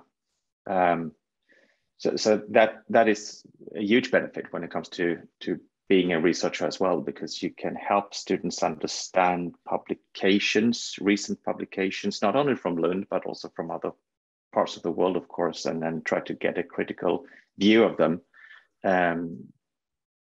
So they are really updated with new research. It's not only textbook, but also research already at the bachelor level, actually, but more and more in the master's level. Does it answer your question, Johan? Or was pretty much. Yeah, we can invite some other panelists to also explain. Hanno, you are currently doing research and also teaching? Yes, exactly. I think that's true for most of our teachers. So they all do their own research as well. So I think they also carry that into the courses. So it's not unusual that in the first year courses we already have at least one lecture, typically the one closest to the exam, where we just give a little bit overview over what our own research consists of, and just to so that's continuously a part of the education. And of course, you also gain more and more experience through, for example, the laboratory exercises where you write a report and you discuss the results that you have, and you connect it with references and literature. We have seminars and so on, and of course your thesis work, where you will be working within a research group, and you will write about a topic that you have researched over a certain amount of time. And I think that really gives you a very good insight into what it means to be a researcher, and whether you like to continue down that path, or whether you would rather seek other opportunities. Anna-Maria, what's it like at mathematics? Is it very apparent the research that is being conducted in Lund and outside of Lund and other universities? Will the students get exposed to the most current way of thinking in mathematics? I would say not at a bachelor's level, because so pure mathematics is it's a little bit special. Of course, everything that students are learning in the courses has been at some point in time research in mathematics, but at the front line now, it's a longer distance between the start in the bachelor's program and what's being done by a researcher after years of studies. But that's in pure mathematics. Of course, in the more applied areas, students are getting closer to the front line in the research area. But does that also typically happen then maybe more at master's level, you would say? Exactly, yes. Okay. What about you, Ulrik? Your department and the research that is being conducted there, is that being offered to students within education as well, the latest findings? Well, that's part of the mission, I would say, being at the university, that your mission is to link research with the education so that you transfer knowledge to the next generation of researchers. And as the others have said here, all our staff, they are also actively involved in different research activities. And of course, you bring some of your research into teaching. As Anna-Maria said also, of course, there are some things that has been researched for a long time that is needed in order to understand the basics and the foundation. So here maybe in the beginning, the research component is not so actively shown in what we teach, but as you progress through the program, and then when you enter, we have 5 different master's program, different specializations. When you enter at master's level, it becomes even more pronounced, of course. But yes, definitely, we use our research as case studies where we simplify a bit, and then the students can do project work around issues that has been part of a recent research project. And that is, of course, very important that we demonstrate to the student where the front line is within our field. Thank you, Ulrik. Yeah, sounds good. I would like to again tag on with a related question, because we're talking about research now and whether or not the students get exposed to that, and if the teachers are researchers and so on. And one question that we get sometimes from prospective students is about the thesis work, because it's not necessarily the case in all countries that you have a thesis at bachelor level, and some students are a bit concerned. What does this mean? What do I actually do? How do I find a topic? Do I get help with this? What should my thought process be around the thesis? And do I need to have it in mind already when I apply to the program? So I would like to hear a little bit from the panelists how that works for your program, and how the students should approach this whole daunting quest of providing a thesis as a part of their program. Should we start with you again, Magnus? Yeah, you have to do a thesis at the 6th semester when you're are on the bachelor's program biomedicine, and most master's programs in biomedicine do actually require a thesis. So you wouldn't be able to enter a program without this thesis. And also what we always say at the first day when we present the program for the students, the new students, is that you need to find a supervisor in a project that matching your interest. And it might sound scary to begin with, but it has never failed ever, because you will interact with researchers during your education for 3 years, and you will find teachers, scientists that you think is of particular interest, which matches your interest. And it's perfectly okay to ask them for projects and really declare your interest for the topic. And it has never been a problem finding a supervisor for students. It's because biomedical students are really sought after when it comes to medical research. So, and it's a huge experience. I mean, if you are a project leader, because that is what we tell them, you are going to lead this project in 3 years, and they always manage to do that. So yeah. That sounds comforting, at least. But do the students need to figure this out on their own and approach you, or is there sort of a common discussion or support in this process of figuring out what the topic should be or what project to approach? They always know that after a couple of years, because they find their topics of interest. But of course, sometimes we help them. How can I approach this researcher? How can I do in order to get his or her interest? And we come with some suggestions, reading the latest papers and really explaining why they are so interesting for these future supervisors to actually get our students. It had never been a problem getting the students out there, and they will get the help they need, of course, to do that. But it rarely happens because they solve it by themselves. It's part of the education to take contact and use it. Sounds good. Ulrik, what do you say? How should students approach the thesis in your department? It's very much the same process as Magnus just talked about.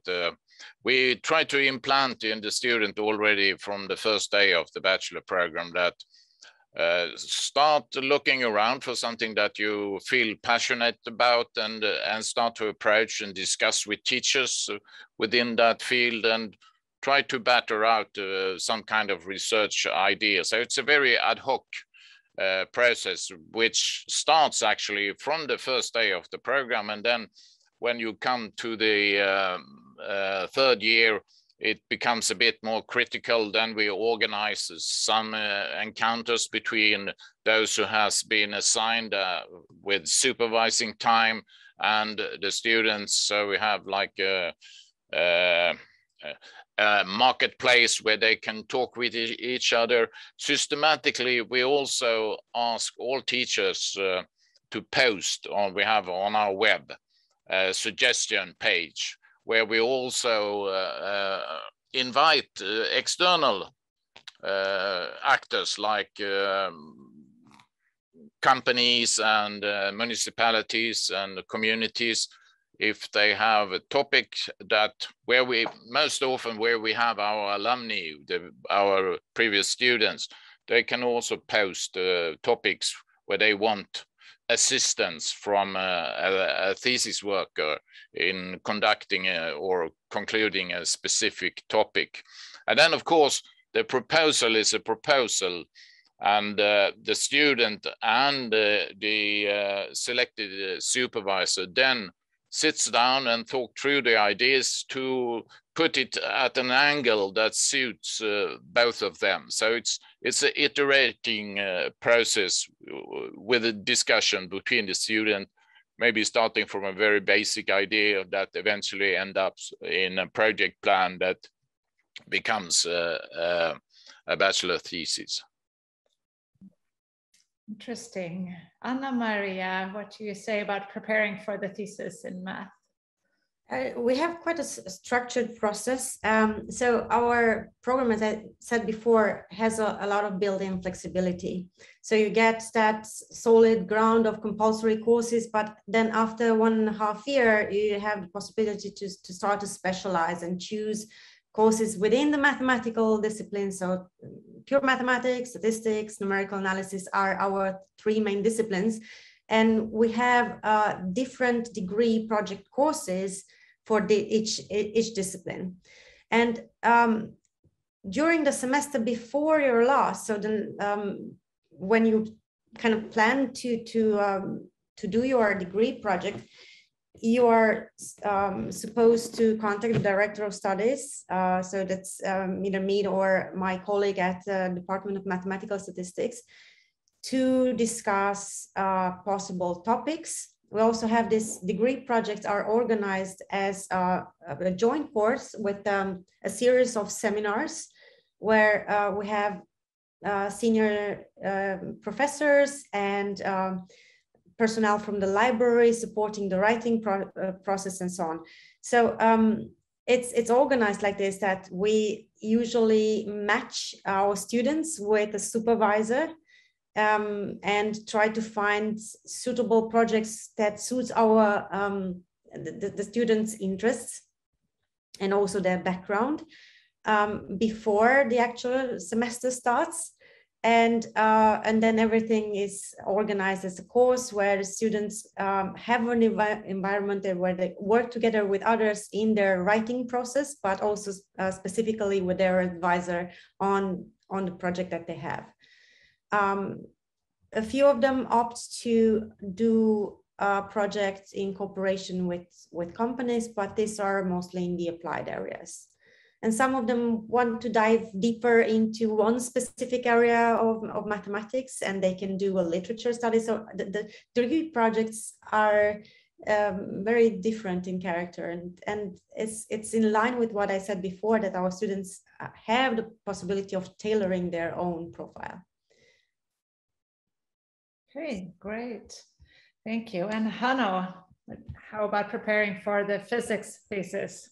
Yeah, I think most of what has been said before applies. In a sense, let your curiosity drive you. You don't have to worry about this in the beginning. There is a progression in terms of courses and just work you do, so you will learn and you will gain the skills necessary. In terms of finding a topic, I think the supervisors have mentioned several times, it's not just about finding a topic that interests you, but also finding the right person to supervise you. And I think that can be as important as the topic in many ways, because this person will really also guide you through the process, guide you towards something maybe even after that, and inspire you potentially. So I think it's important that you just look out for interesting fields that you feel like this could be something that you would like to delve deeper into, and then find someone that you think is a suitable person to tag along basically, and see where the journey goes. So I don't think it's something to worry about. It's just something to have an open mind about and keep in mind basically. Right, thank you for that, Hanno. That's very interesting. We get quite a lot of questions about this, actually, about the thesis writing, or because students from certain countries may not be so familiar with the concept, and in those countries, it may not be necessary to actually create or make the thesis. But I have the time is almost running out here. I have actually one question that struck me just now is that I would like to hear from each and everyone here of the panelists. Can you give some advice to students who successfully apply and get an admission offer and plan to join us here maybe in the autumn of 2022? How should they prepare before they actually come here, especially if they come from a country or culture that might be a bit far away, where the education system is different? Do you have any advice for how they should prepare so that it's easy for them to start and join the program and they know what to expect from day one, as it were? Magnus, what would you say to especially international applicants who will join us here? Yeah, before you arrive to Lund, you will get some material to prepare. And that will contain both videos and text, and make sure to spend some time with that, because that will align you pretty much with where we will start. So take that seriously and definitely look at those videos, answer the questions, and look at the text that we send you, because that will prepare you. All right, thank you. Ulrik, what would you like to tell admitted students who will join us here maybe next autumn, but they don't exactly know how to prepare because they don't know exactly what to expect, because maybe they come from a different country or culture? Well, of course, what Magnus said is relevant also for us. You will get some materials that you can use for more academic preparation, but then maybe I know that the external relations, you have a facility where you can chat with a student, and maybe that's a good idea if you can find a student from your own home country that is already at Lund University, with whom you can discuss what was the worst shocks that they got when they arrived here, so you can maybe prepare a little bit for that. But otherwise, to have an open mind will take you quite far, I guess. Right. Hanno, what will you tell admitted students this you should do before you come, or when you are preparing to come here, for an easy start, as it were, in the program? Yeah, that is a very good question. I think the advice that you just heard is very good and very applicable to physics as well. Yeah, I mean, I think there's nothing that can replace being here and experiencing it yourself. I think talking with other students is very good advice. If you can do that beforehand, and especially do it also during the time, talk with people, get to know people. I think having study colleagues that you work together with and study together with is really crucial. Both from a perspective, you create networks that help you later on also find jobs, but also during your studies that help you to maybe, they will soften the blow of anything that you might not understand immediately, or both academically, but also in terms of maybe their culture differences. I think that'll help tremendously. Otherwise, it is not so that, I mean, I think university is different from high school. There is an adjustment period for anyone, and that applies also to Swedish students. And so, of course, we have taken that into account and designing the program, that there is a transition period, and all students kind of have to navigate this new space and environment. So just follow along and talk with other people, and I think you'll be fine.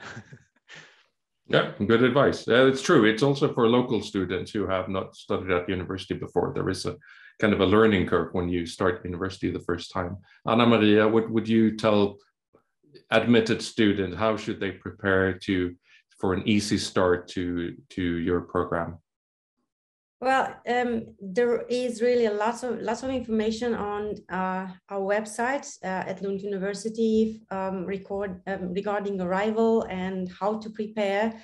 And there are, as far as I know, recorded webinars from with our students with hands-on tips for the newcomers.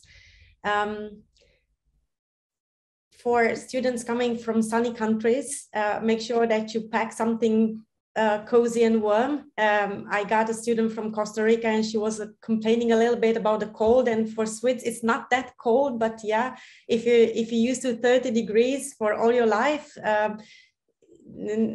autumn in Sweden can be a little bit chill and a little bit dark. So prepare for that somehow. I don't know, cozy clothes.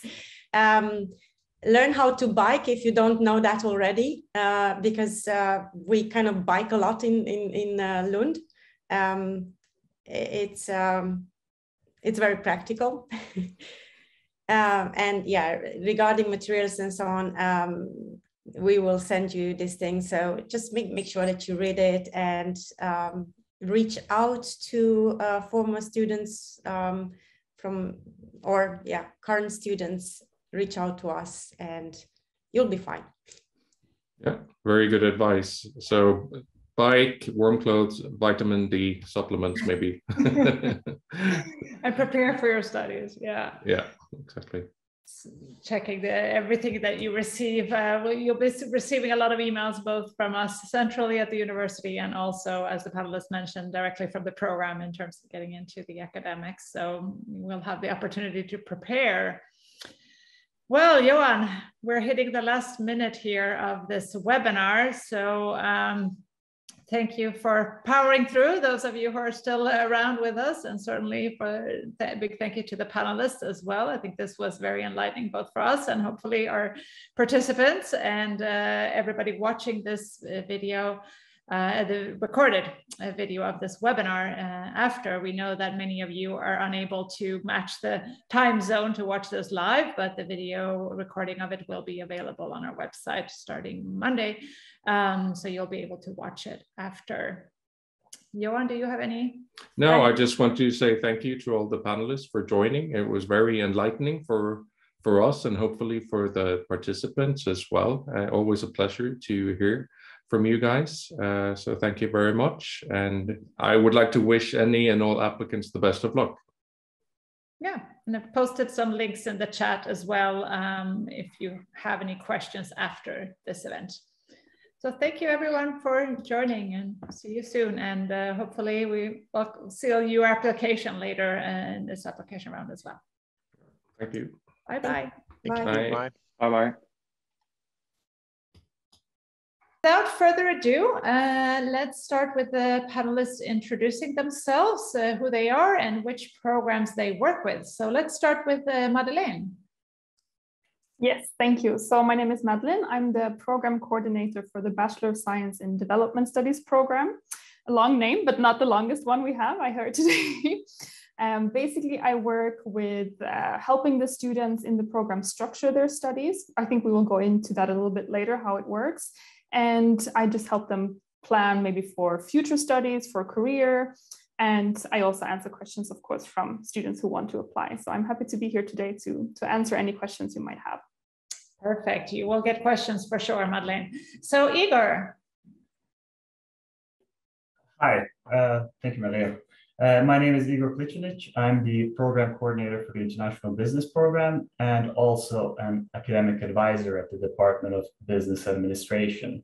So what I do when I work with the program students is pretty similar to what Madeleine does with her program students. But besides that, I'm also the academic advisor. So I have a lot of conversations one-on-one with students in general outside the program as well. Great. And Jaco?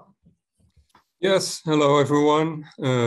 My name is Jaco Zuidera and I am the program director of the Bachelor of Science program, Economy and Society. I have a slightly different function than Madeleine and Igor, I suppose. My responsibility is to teach in the program and to oversee that all the various courses in the curriculum are aligned, etc. So that's what I do. Yeah, great, great.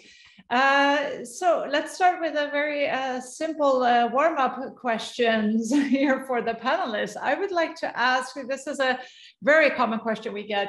I would like to ask, how large is the program? How many students roughly are in your programs? And also how international, what is the division between international students and local students? Let's go the same way around. So we start with Madeleine again. Yes, so in my program, we have between 80 and 100 students per year. About 50% are Swedish students, and of course, the other 50% are international students. So it's quite a good mix. And of course, everything we do is in English. So I think as an international student, you can feel very welcome in the program, even though, of course, we still have a lot of Swedish students as well. But that's also a way to get to know Lund and Sweden a bit more. Great. And Igor, how many are there in the international business program? In general, we have between 70 and 80 students per year. And the mixture is usually 50-50 between Swedish students and international students. This last year, we had a little bit fewer international students because of the corona pandemic, of course. So we have 66 to 34% for this year, but for next year, we're planning to have 50-50 again, good mixture. Okay, very similar numbers there. Is it the same, Jaco, for Economy and Society? Well, we are first of all slightly smaller, on average about 50 students in the program per year. And yeah, I recognize Igor's depiction of usually we aim to have about a 50-50 division of Swedish and international students. Over the past year, it was a bit more difficult to achieve that. But I should also add that our Swedish students are quite often very much internationally oriented as well. Many of them would already have spent time abroad, and quite a few are also the children of expats. So yeah, they are Swedish, but then not typically Swedish, I would say. We actually get a lot of emails from those. I work a lot with the United States, and we get a lot of Swedish mothers calling and saying, I want my child to come back to Sweden to study. So I see what you mean. Yeah. Yeah, that's very interesting. And I think we actually had a question in the Q&A about that, specifically to the Igor, actually, for the International Business Program. And I hope you heard Igor's explanation there. Moving on a bit, I would like to know about, because all of these programs are 3 years in duration. So I would like to know a little bit about the program structure. What do you start with? What happens in the second year and what happens in the third year, etc. Can you explain to us and the participants how your programs are structured? Shall we start with Madeleine again, please? Always the first one.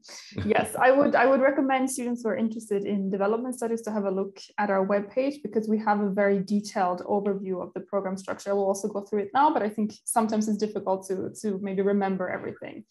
So the first year, we have courses that are common for all program students. So the whole first year, everyone studies together. In courses that introduce the subject of development studies and the 4 majors that we also have within the program. So you get an introduction to development studies in general, and then to some specific focuses that we have within the program. After the first year, you choose your major from 4. political science, sociology, human geography, and economic history. So basically the idea is that during the first year, you kind of get a feel for what you're most interested in. Some students know already when they apply, others maybe change their mind throughout the first year when they see, get to know the teachers and the subjects and so on. So during the second year, you have one semester where you do your major, and then you have another semester where you can do elective courses. That can be anything. It can be from Lund University, it can be from other Swedish universities. You can go on exchange, you can, go by yourself to other countries and study. I will not go into like a lot of detail there, but basically it's very, very free. The courses just have to be related to the program. So that's also a way for our students to specialize in certain fields. If you know, like, okay, I want to work with environmental questions on a governmental level, for example, then you can sort of focus on those issues and so on. And then during the third year, we have the fifth semester, we have more program courses where everyone studies together. And then the sixth semester is where you write your thesis. And there is also possibility to do an internship or minor field studies in a country that you're interested in, or you can do a literature review in preparation for your thesis. So it's focused on your thesis and how to move forward after you graduate from the program. That's very interesting. Can you also explain how the thesis work that you mentioned here, which is, I mean, for most students who study at university in Sweden are expected to produce a thesis at the end, but that may not be the case in other countries. How do you select a subject for your thesis and supervisor, etc.? How is that typically done? Should I continue? What's the question for me? Yeah, exactly. Yeah. Well, it depends a little bit. First of all, in our program, it depends on what major you choose, because you will do your thesis at that department. So that's the first point. The second point is how you choose your topic. That is a little bit up to you, but quite often our students, maybe they work on kind of research proposals and so on throughout the whole program. So it's not like you go for 2 years and you have no idea what's going on. You get an introduction to this and you get asked to kind of think of research questions throughout your studies. Quite often people might find something when they go on exchange or they do an internship or whatever it is. And then they say, aha, this is what I'm super interested in. I want to do more research on this. And sometimes it's a lecturer that talks about a topic that is just, wow, this is exactly what I want to do. So there is no specific way to do it. There are many, many ways to go about it. But I would say it's not something you have to worry about. It's very rare that I hear about students who have absolutely no idea what to write about, because you will get a lot of information how to approach writing a thesis. You will get a lot of possibilities to find issues that are interesting to you and that you want to write your thesis about. All right, thank you, Madeleine. Shall we shuffle the panelists around a bit and go to Jaakko? Can you discuss a bit the program structure you have at Economy and Society? Yes, of course, I'd be happy to. So the philosophy of Economy and Society is to provide students with a long-term view of economic and social developments. And as a result, during the first semester of your studies here, you will get history courses. We provide you with an overview of economic and social change in the long run. And we have a dual focus. We have a focus that starts with a Western perspective, but we also have an equally large focus on the non-Western perspective. So that is where we start. And then later on during your studies, you will get a number of topical courses on environment, for instance, on business development, on regional development. In addition to this, you will also have the opportunity to take 4 introductory courses in economics, and these are being taught at the economics department. Then moving on, we have a semester with elective packages where you can pick a package that interests you. You can take something from economics, from business, from gender studies, from history and political science, for instance. You can take a more international oriented package, look into developments in China and India, for instance. We have a number of those packages. And then, and this is a bit similar to the development studies program, there are opportunities to go abroad, to have an internship, and eventually in your final year, you will be prepared and will be preparing for writing a thesis. So I think that is basically the program in a nutshell, but again, there is a good overview on the website. So if you want to have a, well, you know, a close look, I would recommend you would take a look there. All right, thank you, Jaakko. And finally, we have Igor for international business. Yes, as Madeleine and Jaakko said, if you want to dive deeper into the program structure and look at the courses individually, I recommend you check out the website that we have. But the broad strokes are that the program is a 3-year program. So we have 6 semesters, 180 credits, ECTS. The main subject within international business is, of course, international business. So 90 of those 180, half of the courses are within international business.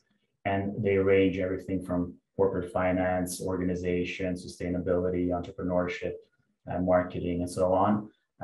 This first year, the first semester, first courses are 3 parallel courses: an introductory course in international business, an economic history course, and a statistics course, followed by 2 courses in international business, and so on. So the first 2 years, first 4 semesters are obligatory courses within those types of subjects. We also have courses in economics, informatics, business law, and statistics outside of those. During the 5th semester, we have an elective semester, 30 credits, where students can choose to either go abroad on exchange, they can choose to do internship courses, for example, or they can just simply pick elective courses outside of the program, whichever they prefer. During this last semester, 6 semesters, courses are 2 bachelor courses, and finally a degree project. That's a 15 credit course where students conduct their thesis work in groups of 3 people in general. So that's the broad outline of the program. Great. Thank you. Very, very interesting. I think now we understand fully how the programs are structured. I would like to challenge the panelists a little bit, because now we know what the programs look like and the structure of the programs, but there are a lot of business undergraduate programs out there in the world. There are a lot of development studies programs.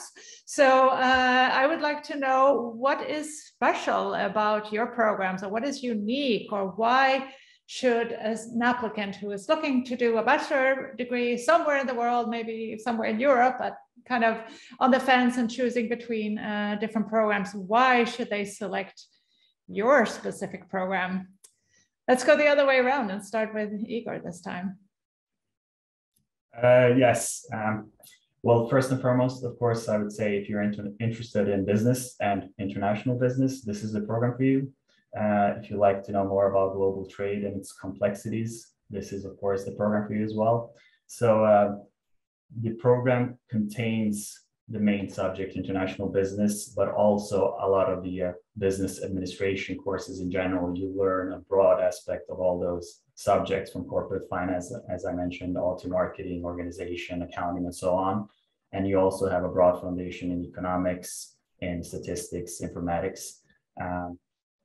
Outside of that, outside the strictly academic education, we also provide, well, of course, also an academic education, but it's an education based on cases, based on a lot of practical teamwork, group building, case assignments. So it's not just the purely strict classical academic education. A lot of it is based on students learning things and then applying the knowledge and the skills to practicality. So they will be able to go straight out to the work-life environment later on.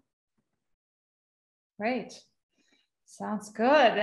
Thank you, Igor. So Jaakko, what do you say? Why should someone choose economy and society? Yeah, basically what we are trying to do is to educate young people who eventually will be able to contribute to changes that are necessary in the coming decades and definitely during the coming century. We at our department, the Department of Economic History, believe that one of the problems that we as societies are facing is that there are very few people who manage to bridge the gap between economics on the one hand and politics and policy making on the other hand. So what we try to create in our Bachelor of Science program is a group of people who can communicate with both sides, and this is something that is quite often missing. So in that respect, we try to provide our students with not only knowledge about economics, but also about how the economy developed in the long run, how development economics works, and also how society works and society changes. And I think this would be the more unique characteristic of the program. Great. Very good explanation there from Jaakko. So same question to Madeleine. Yes, I would say that if you are interested in development issues, this program is relatively unique, at least in Sweden, because we have this interdisciplinary aspect of mixing 4 different topics, which gives you a really broad kind of base to stand on, especially if you want to work directly after, or if you want to continue studying. You will see a lot of different ways to approach these questions and not just a specific one. I have some notes from one of our students, because I think it's also useful to get their perspective. And she said that what she really likes about it is this freedom that I talked about before, that you have a structure, you have a program, you have a specific degree, but within that you can choose a lot of things for yourself. You can kind of make it into your own program by choosing the major that you want, by doing the electives that you want, by going on exchange or internships or whatever. So you can kind of mold it into what you want it to be. Another thing I would maybe like to highlight is that in general, not just in our program, but at Lund University, there is a very sort of informal atmosphere in many programs. You are allowed to question your teachers, you're allowed to have opinions, you're encouraged to have opinions and to question the material and so on. And I think that is a very, very good learning environment to be in. And I think maybe unusual for students from some other countries. I myself have studied abroad, and I was very surprised at first to see the big difference from the Swedish system in comparison. So I think that is also something to consider when you're considering studying in Sweden in general. And I think Lund is really, really good for that. For sure, it's a good point. Right, very interesting points. There was one thing that struck me a bit when we talked about the program structure and the fact that most programs at bachelor's level have a block of mandatory courses that all students have to take, and then they can choose elective courses. And of course, this can be quite important. You take a course because you're interested in it, of course, but then you also have to look ahead a bit, perhaps to the future. You may want to apply for a master's degree program, and the master's degree programs in Lund and in Sweden often have very narrowly defined admission requirements. So I would like to ask, starting with Igor, how can students in your program, International Business, when should they start looking at, okay, so if I want to become eligible for the master's in accounting and finance, for instance, when do you need to select the appropriate courses to make sure that you're eligible when you finish the program? Yes, it's good to start as early as possible, looking into how the programs work and what the requirements are. But you will need to find the applicable courses that you need for your requirements for the elective 5th semester. So before that, in general, students who take the International Business program here in Lund they fulfill the requirements for the majority of our master's programs in business administration. So we have programs in strategy and organization, managing people, knowledge and change, for example, in marketing, entrepreneurship. Those programs, our students fulfill the requirements, whichever elective courses they take. The example that you stated there with the accounting and finance course program, you have to take some additional courses outside the program, and that is specifically during the 5th semester you can do that. And in general, the students, or I inform them about that a year ahead in general, and then we talk about it and more specific individually with the students that are interested in taking that master's program. All right, yeah. Interesting. Madeleine, how does it work at development studies? Because you also have a master's degree program at the Faculty of Social Science, where your bachelor students may become eligible. Do you help? When do you start informing them about this, and how do you advise them with regard to this? It's a bit of a tricky question, because basically from the development studies program, you get a degree within the social sciences. So you are eligible for a lot of programs within that field. However, if, for example, you want to specialize in your master's, then probably you need to consider that before choosing your major. For example, if you want to do your master's in political science, then of course, you will most likely need to have those 90 credits, as Igor talked about before, in that specific topic. So then you would need to choose that for your major. And I think that is something that we talk about it throughout the program, that you should use your major and your elective courses to specialize, and you should use that as a way to make yourself eligible for future studies, for example, on master's level. Very good. Finally, Jaakko, your program, what types of degrees or master's degrees would your students become maybe automatically eligible for, but in other cases they would have to specialize maybe during their bachelor's studies to become eligible for certain master's programs? Yeah, well, first of all, the master programs that we at the department are running, this is Innovation in Global Sustainable Development and a Master in Economic Development, Population and Growth.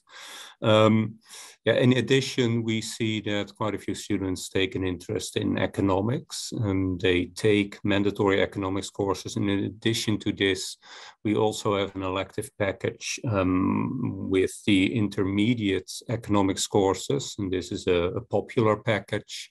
And with the introductory and intermediate economics courses, you would be eligible for doing a master in economics. Yeah, and in addition to this, it is a bit as what Madeleine already indicated. There are so many master programs that our students would eventually be eligible for, or with picking a few courses during their exchange studies or during the semester that they can pick electives, can prepare themselves for. So at my program as well, we try to encourage the students to think early about where their interest is and where they would like to move to after finishing economy and society, and yeah, start preparing for that. Yeah, good advice. Start preparing early. I think this is very interesting what we're talking about now, about the structure of the programs, the content and so on. And I want to continue on that track, but just as a small side note here before we do, we have a question in the Q&A that I don't want to leave hanging. And we talked about this a little bit just before we started the webinar as well, because this is an extremely common question. This specific one is from Madeleine, and it is about the entry requirements. We talked about this a little bit in the presentation before as well, but this student is interested in applying to the Bachelor's in Development Studies and wants to understand what does the requirement mean that you need to have Civics 1A or Civics 1B, and how can you meet that requirement with a foreign high school diploma? And Madeleine, I know both Johan and I and you get this question all the time, but could you maybe give a short reply to the student who's asking here? Sure, I think that is definitely our most common question that we get, actually. And the problem is that it's difficult to answer because it depends on where you have studied, as was already mentioned in the presentation before. So when we get this question, we usually say that you should check either with university admissions or with the admissions office at Lund University, because they will be able to give you more detailed information. But basically, you need to show that you have taken some kind of social science course as part of your high school degree. So in most cases, people are eligible unless you were in a super specific program in high school, but it's better to check with university admissions what relates to your specific country. Yeah, Thank you, Madeleine. Yes, as we said, we get this question very often, and it's the same also for the other two programs here. Today, of course, we get a lot of questions about the mathematics requirements and so on. And it does vary depending on the country where you've studied, but feel free to contact us as well, and we can check for you and give you some indication of what might be needed from your particular country. So you will need to, as Madeleine said, check university admissions and also contact us if you're still in doubt. But I would like to continue on, as we said, about talking about more the content and the structure of the program. And several of you panelists mentioned internships. And I wanted to highlight a little bit on that, because we know that many applicants come directly from high school or upper secondary school. They might not have any work experience yet, and of course they're worried, what happens when I graduate? Will I be able to find a job, and so on? And many are eager to get a little bit of practical experience during their studies. So I would like to ask the panelists, what are the opportunities to get interaction with the industry and hands-on experience, whether that is an internship or a thesis collaboration or something else? If we start with Jaakko this time. Well, it's a bit of a tricky question because at the moment we are a relatively young program. We started 3 years ago. So at the moment, our first students are taking internships, and yeah, we are still a bit, first of all, trying to figure out where their interest is. So there is an internship advisor who tries to help them out a little bit. And of course, we do have all sorts of connections with business and with administration. We have people taking internships in our master programs as well. But it's still a bit in flux. It is being developed. At the moment, I think we have about 10 students taking internships. And yeah, some of them are taking internships abroad even. So combining a stay abroad with doing an internship and already preparing for thesis writing. So there are plenty of opportunities. There is quite a lot of flexibility, but and in my program, it's still a little bit vague. It will become much clearer over time. So I'm hoping that Igor or Madeleine will be able to provide prospective students with a clearer answer. But Jaakko, do the students typically come to you with suggestions and say, I would like to do an internship here, or is it more that the advisor helps them to find something? The advisor would help them, but quite often students would have their own ideas and would already have looked around a little bit. That's my impression, at least. Okay, let's hear from Igor. What's the process at International Business?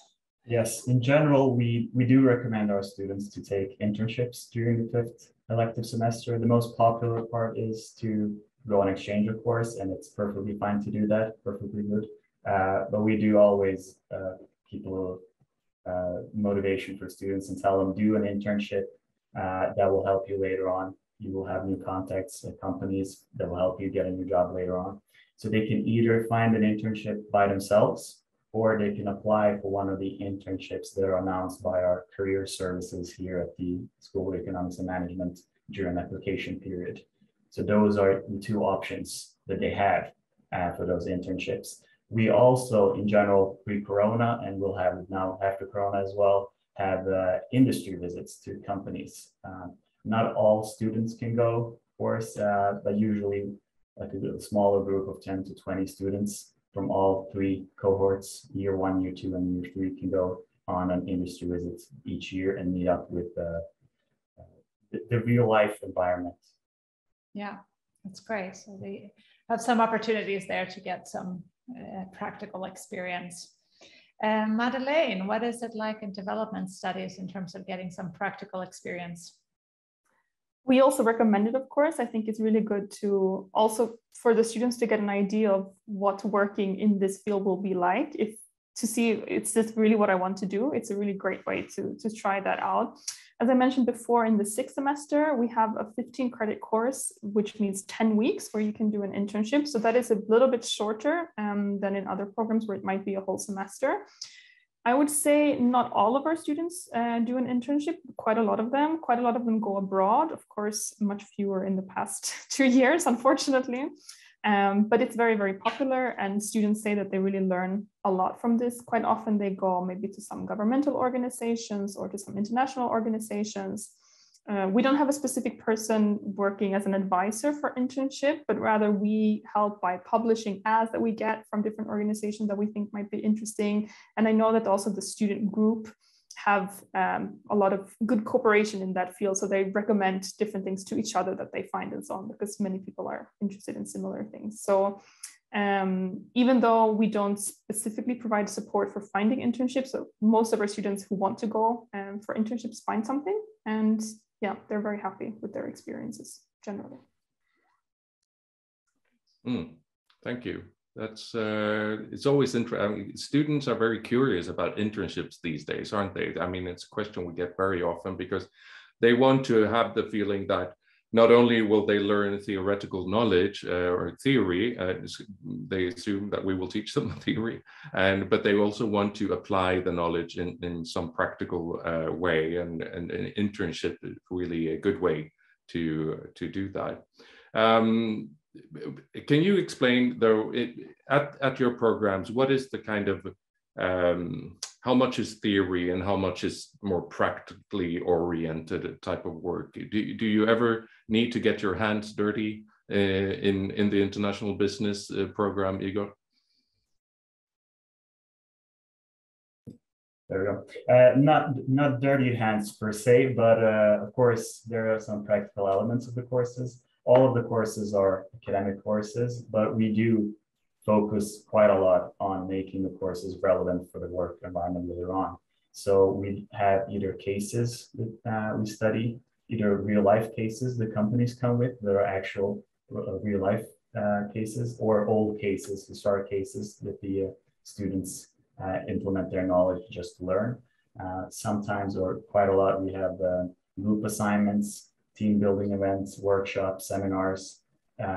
So I would say not a lot of the time we have lectures, of course, normal, regular lectures with teachers talking and students listening, but a lot of the events are workshops, group assignments. It is quite a practical program, I would say.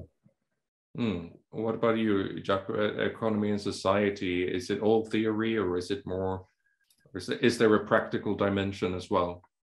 Well, the practical dimension is a bit similar to what Igor already explained. There is a lot of group work. We want students to discuss. We want them to develop cases, do case studies, prepare presentations, and yeah, of course, also write papers, which is a very, very valuable skill for every student who eventually will enter the labor market. I think that 90% of our students will end up in interesting jobs where they have to do research and have to report to their co-workers. So in that respect, I think that's a very substantial part of any type of bachelor program would be very practical and would provide you with very hands-on skills that are very valuable in your future career. Madeleine, you're next.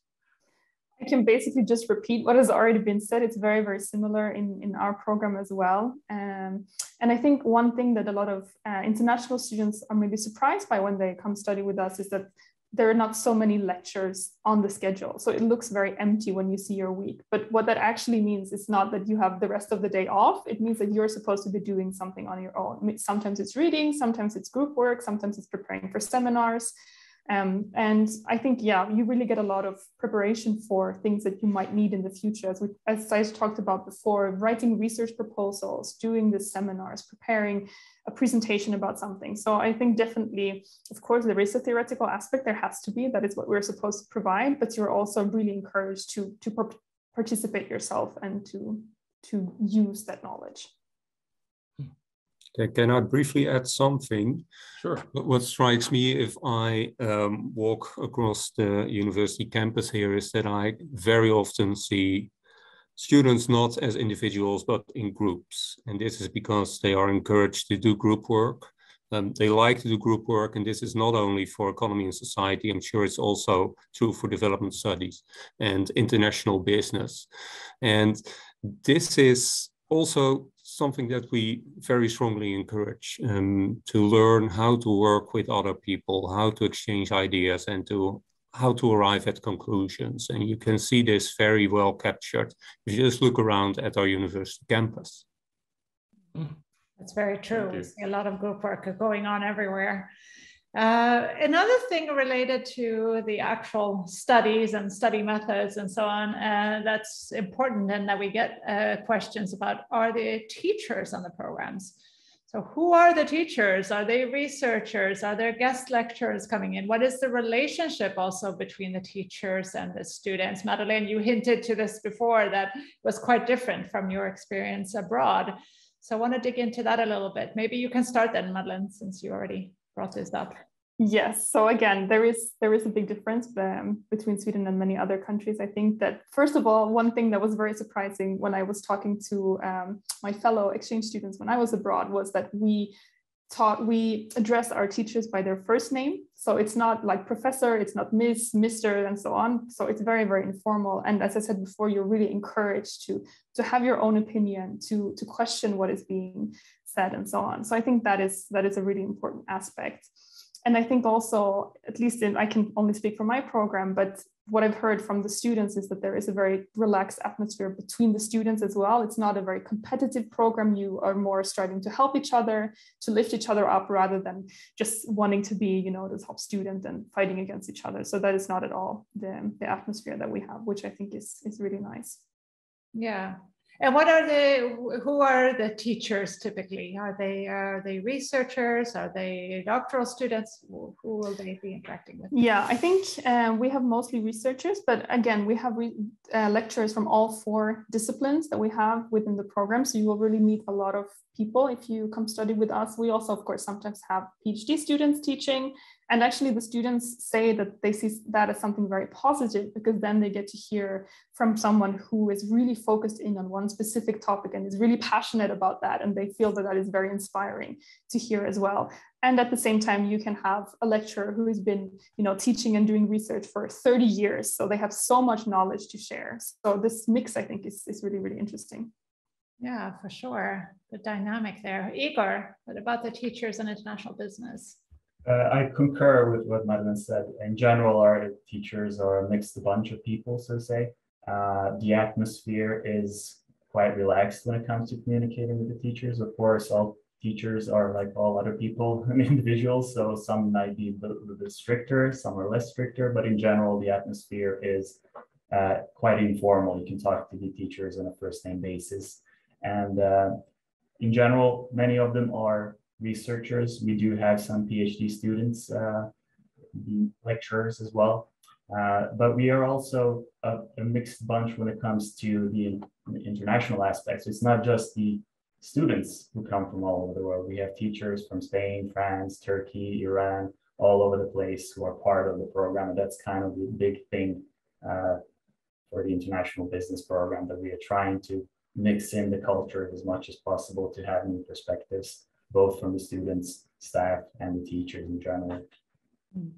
That's a very good point there that you mentioned, Igor, because we often talk about how international Lund University is and that we have students from 130 different countries on campus and so on. But it's actually just as interesting, of course, to understand how international the body of staff and the teachers specifically are, because that will give valuable perspectives as well on the education. What about economy and society, Jaakko? Yeah, well, you're a teacher. I'm a teacher, yes. Yeah. So yes, I will be one of the teachers, obviously. I'm from the Netherlands, which already goes to show how international our department is. When I first came to the Department of Economic History 5 years ago, I was quite amazed to see how international it is. In the Netherlands, usually you would get Dutch professors. Here it is a very, very diverse mix. Yeah, typically the teachers at the program would be postdoctoral researchers. We do not have quite a lot of PhD students teaching. The reason why we have many postdoctoral researchers is because we are very successful in attracting research funding. So we have many early career stage researchers who are at our department, who are really at the frontier of research. They really know what is going on. Very enthusiastic and very engaging, at least that is what our students tell us. So this is typically what you would get in terms of the teachers at Economy and Society. Yeah, what else should I say? Yeah, of course, we also have more senior teachers, perhaps such as I have a little bit of gray hair, as you can see. And we also try to throw in a few guest lectures here and there once in a while.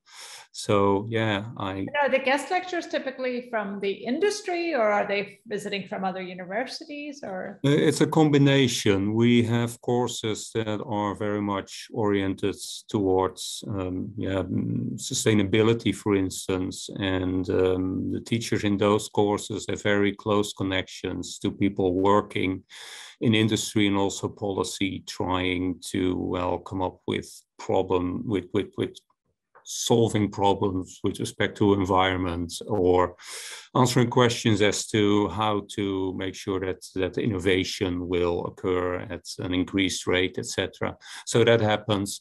But we quite often also ask scholars from other countries to join in, and we especially did so over the past 2 years when we, because of COVID, had to do online teaching. Fortunately, we have stopped doing online teaching, but I'm pretty sure that we will be able to continue having guest lecturers over, because the department is a very bristling community with many people visiting for a couple of weeks, couple of months. So yeah, we will throw those people into the mix frequently as well.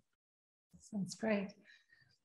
Right. So I think I'm curious, you have all explained what students can do within the programs, and also told us about what kind of things that you can learn, like presentation skills, group work, and dealing with people coming from different backgrounds, etc. And that's super important for your future career, regardless of if you stay in academia or if you want to join a public or private sector organization or company.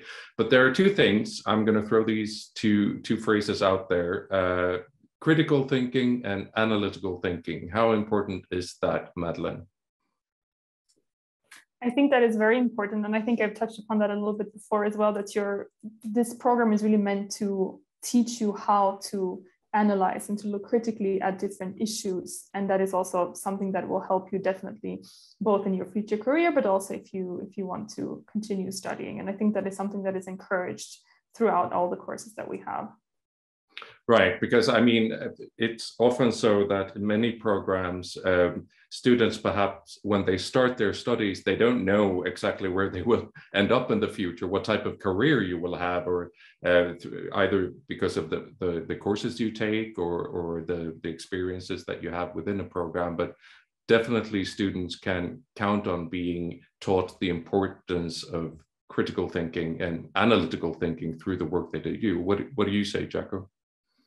Yeah, definitely. Our students eventually will get the title Bachelor of Science, which means that an education in science is a very, very important element of our teaching. So yes, this involves critical thinking. It involves a critical evaluation of sources and of theories and of claims that are being made, obviously. And analytical thinking, likewise, we will teach our students which methods they can use to analyze and evaluate. So it is very, very much at the core of everything that we do in economy and society. And I'm pretty sure that this will also apply to the other programs, but perhaps Igor can confirm this. Yes, Igor, welcome to confirm what Jaka just said.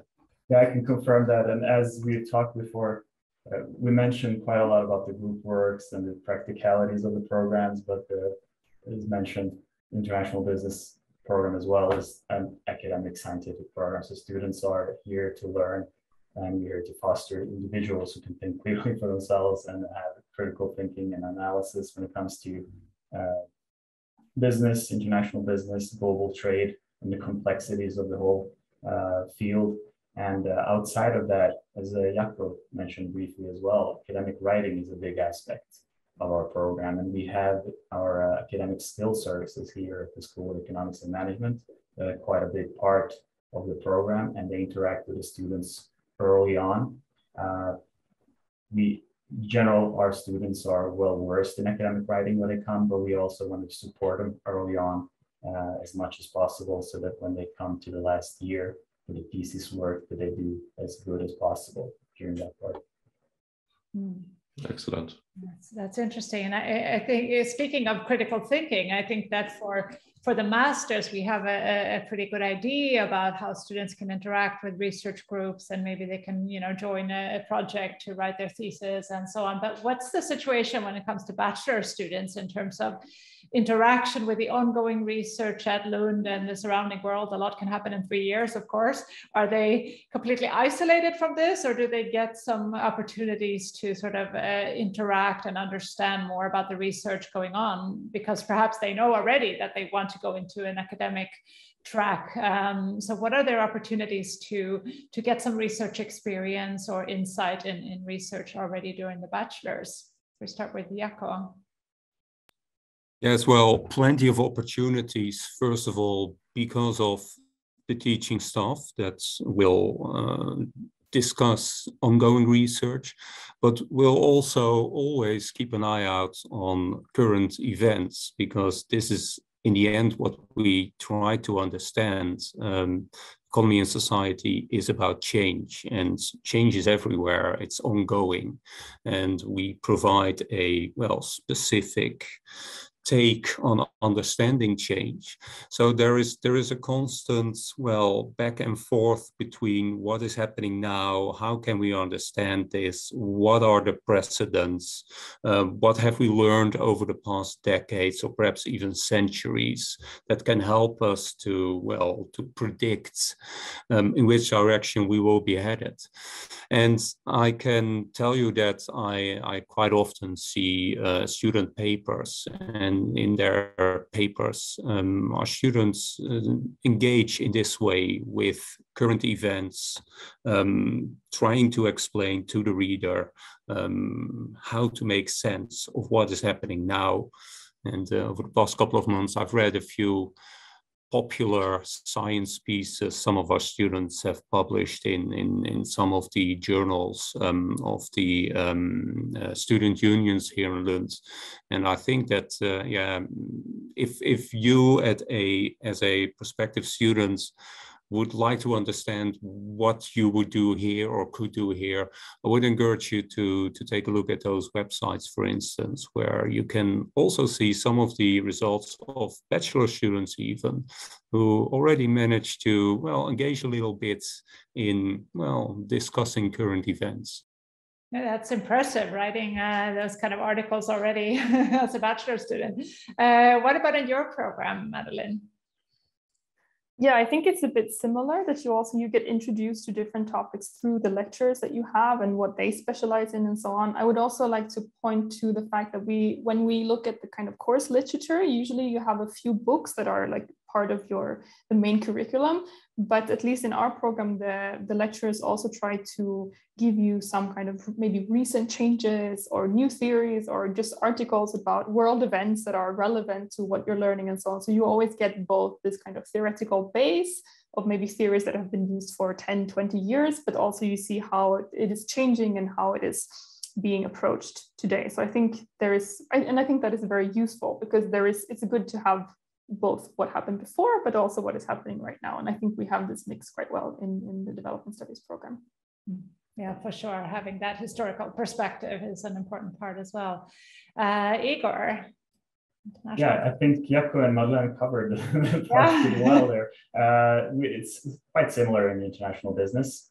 In general, we have for the courses, students have 1 or 2 books that are based on theory and history of the subject, but the teachers who are in general researchers like to include new developments and of course connect them to real life development as well in the world. And the students as well, they do like to apply what they learn to what is happening outside of the school. So it's kind of from both parts. You have the, as Mother mentioned, books, the theory, the background, and then you apply it to real life events and cases, both in companies and society in general. Thank you, Igor. I was sitting here thinking a little bit. International Business and Economy Society are not brand new programs, but you're kind of new-ish. But you have produced graduates from these programs, and I was wondering. Oh, you haven't Economy and Society? Not yet. You're in your 3rd year now. Hopefully by June we will have our first batch. First batch. Oh, okay. All right. Yeah. So maybe this question is more for Igor and Madeleine then, because you have development studies is a rather old program. You have produced many alumni, and international business is a bit newer. But can you tell us a bit about how many of your graduates typically go on to do master's degree programs, and how many would maybe just try to find a job, and eventually perhaps they will return to school? But do you have any statistics or information to give our viewers on this? Igor? Yeah, we don't have statistics per se, so not clear numbers how many go on to masters and how many go and work directly after the program. But we do have an alumni group, both for the school itself on LinkedIn and the program itself. So in general, from what I see there, many are out and working in companies, organizations, NGOs, for example, both in Sweden, so international students who come to Sweden to study and now work in Sweden, and Swedish students and international students who are working abroad somewhere. But we do have students applying to our master's program as well. The amount of students between the two, I cannot say, but I guess maybe 20%, 25% go on to master's studies as of right now.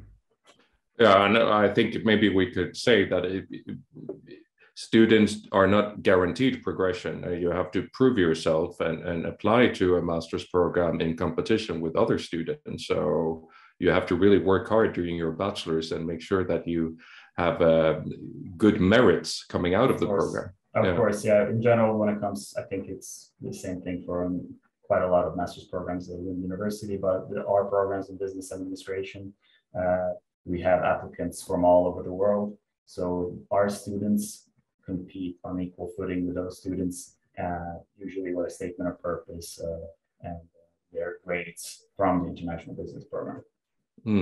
Madeleine, you have produced many alumni. What do they do after they finish the Bachelor of Science and Development Studies?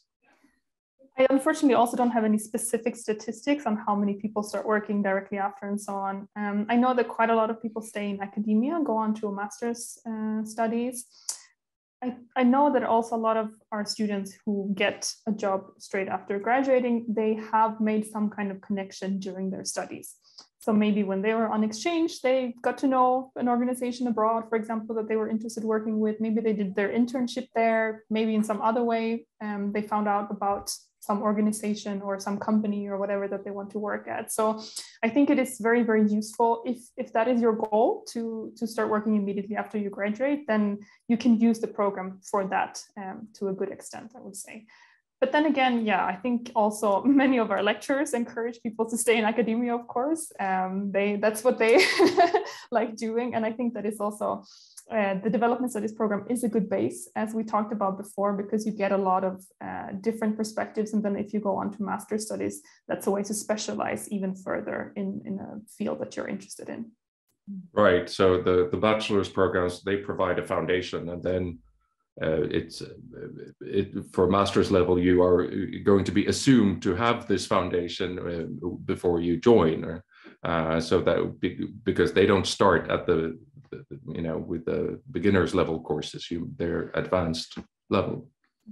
I'd like to tag on to this question a little bit. Now we spoke about what do they do? Do they go on to a master's, or do they go on to the job market? If they do choose to go on to the job market, what kind of jobs can they expect normally? I mean, well, for Madeline and Igor, based on what you have seen, where do the students move on to? And for Jaakko, maybe what is in your mind that the students will be able to move on to after the program? What kind of jobs, what kind of roles could you envision for the graduates? We can start with Jaakko. All right, yes. We can only hope at this moment that I am correct in stating my expectations, but the ambition is that our students will be able to land positions in government, in policy making, but also in the private sector, in doing analytics, in determining and setting the future steps for private business. So this is in part what we are looking for, but I could also very well imagine that our students would progress into more research-oriented careers, such as investigative journalism, for instance. Those kind of things. But the thing with these bachelor studies is that it opens up a wide array of possibilities, and it is impossible to predict where your students will end up. You will definitely have a very, very good and solid base for any future career. And my experience from having worked at other universities and other programs is that people end up in the strangest places, but eventually are very happy and successful. Mm-hmm. So yeah, let's hope that this will also be true for our students. I'm sure it will be. And I think especially if you have very young students who came directly from high school, I think it makes sense to have a program that opens up a lot of different opportunities, because you might not be set on one specific thing already at that age. Igor, what's the situation for your graduates in terms of the job market? Yes, in general, the aspirations for many of our students are usually that they want to have some kind of managerial positions, of course. It can be financial manager, it can be business development manager, human resource management, those types of jobs. Of course, those are usually not the first jobs that they receive, so they have to work their way up. But I've seen students who become now marketers, some are working within human resources, for example, some are consultants, so all kinds of different jobs. And as Jaakko said, it's not always easy to know exactly where you will end up eventually, even though you might have a plan for 5 years or 10 years and so on. And when it comes to international business, it is such a good broad base of subjects that you have with you. So you can start off working within finance, for example, and then move on and work within marketing or accounting or strategic positions later on. So it can go wherever you would like it to go within the field of subject. Yeah. So, sounds great. Madeline, is it the same for your program, that the options are many? I think that was a very good summary. And I think it's important to, as we've already mentioned, to see a bachelor degree as kind of an introduction in a way. You will learn a lot of things, but it doesn't mean that when you graduate, you will know what you're going to do for the rest of your life. And I think that goes for a lot of our students as well. As Igor mentioned, they also come to us, they say, I want to work in the UN. I want to work for my, home country's governmental administration and so on. And sometimes that definitely happens, but maybe not right away. So I think it's really good to keep that in mind, that you kind of, you work your way through. And sometimes you follow that straight line and you end up exactly where you want to be. Sometimes along the way you notice, but actually this is much more interesting. This is what I want to do. So I think it's good to keep an open mind. And I hope that that is also something that we give to our students, kind of that knowledge and teaching them to have some critical thinking when it comes to their own goals as well, because sometimes your idea of something is not necessarily correspond directly to the reality. And sometimes you realize that actually, well, this is what I'm really good at. This is where I can make a difference. And this is where I can use my skills and my knowledge. Great. Very inspirational. I feel like going back to school now. Yeah. But I think that Madeleine's point here was really interesting to prepare students to have realistic expectations for what's going to happen after, what might happen after the program. But also I'm thinking, especially perhaps for international students who are not so used to the way things are done in Sweden, what kind of expectations should they have before joining the program, before coming here? How should they, mentally prepare so that they don't end up disappointed because the program that they got admitted to is something completely different from what they thought. So how would you like to, what type of advice would you give prospective students so they come in with the right set of expectations and that you're able to, fulfill their expectations? Igor, what do you say? What types of advice would you give prospective students here so that they come in with the right kind of attitude? Yeah, that's a really good question, actually. I haven't thought about it before. I would say be prepared and have a positive attitude about the program, but also be prepared for the unpreparable. So it's not going to be exactly as you imagine it, as Madeleine mentioned about the work jobs that you're going to get eventually. The same thing applies to the programs. It's not going to be exactly as you imagine it, but it might be better, it might be worse, it might be both. So be prepared, come with a positive attitude. You will meet people that are like-minded like you, interested in the same subjects, teachers, and also maybe be prepared for the Swedish weather and the winter months. That would be a good idea, so you're not exhausted when the darkness comes and during winter. But in general, just with a positive attitude and an interest in the subject at hand, I think whatever steps that you need or obstacles, it will not be a problem. You will solve them eventually.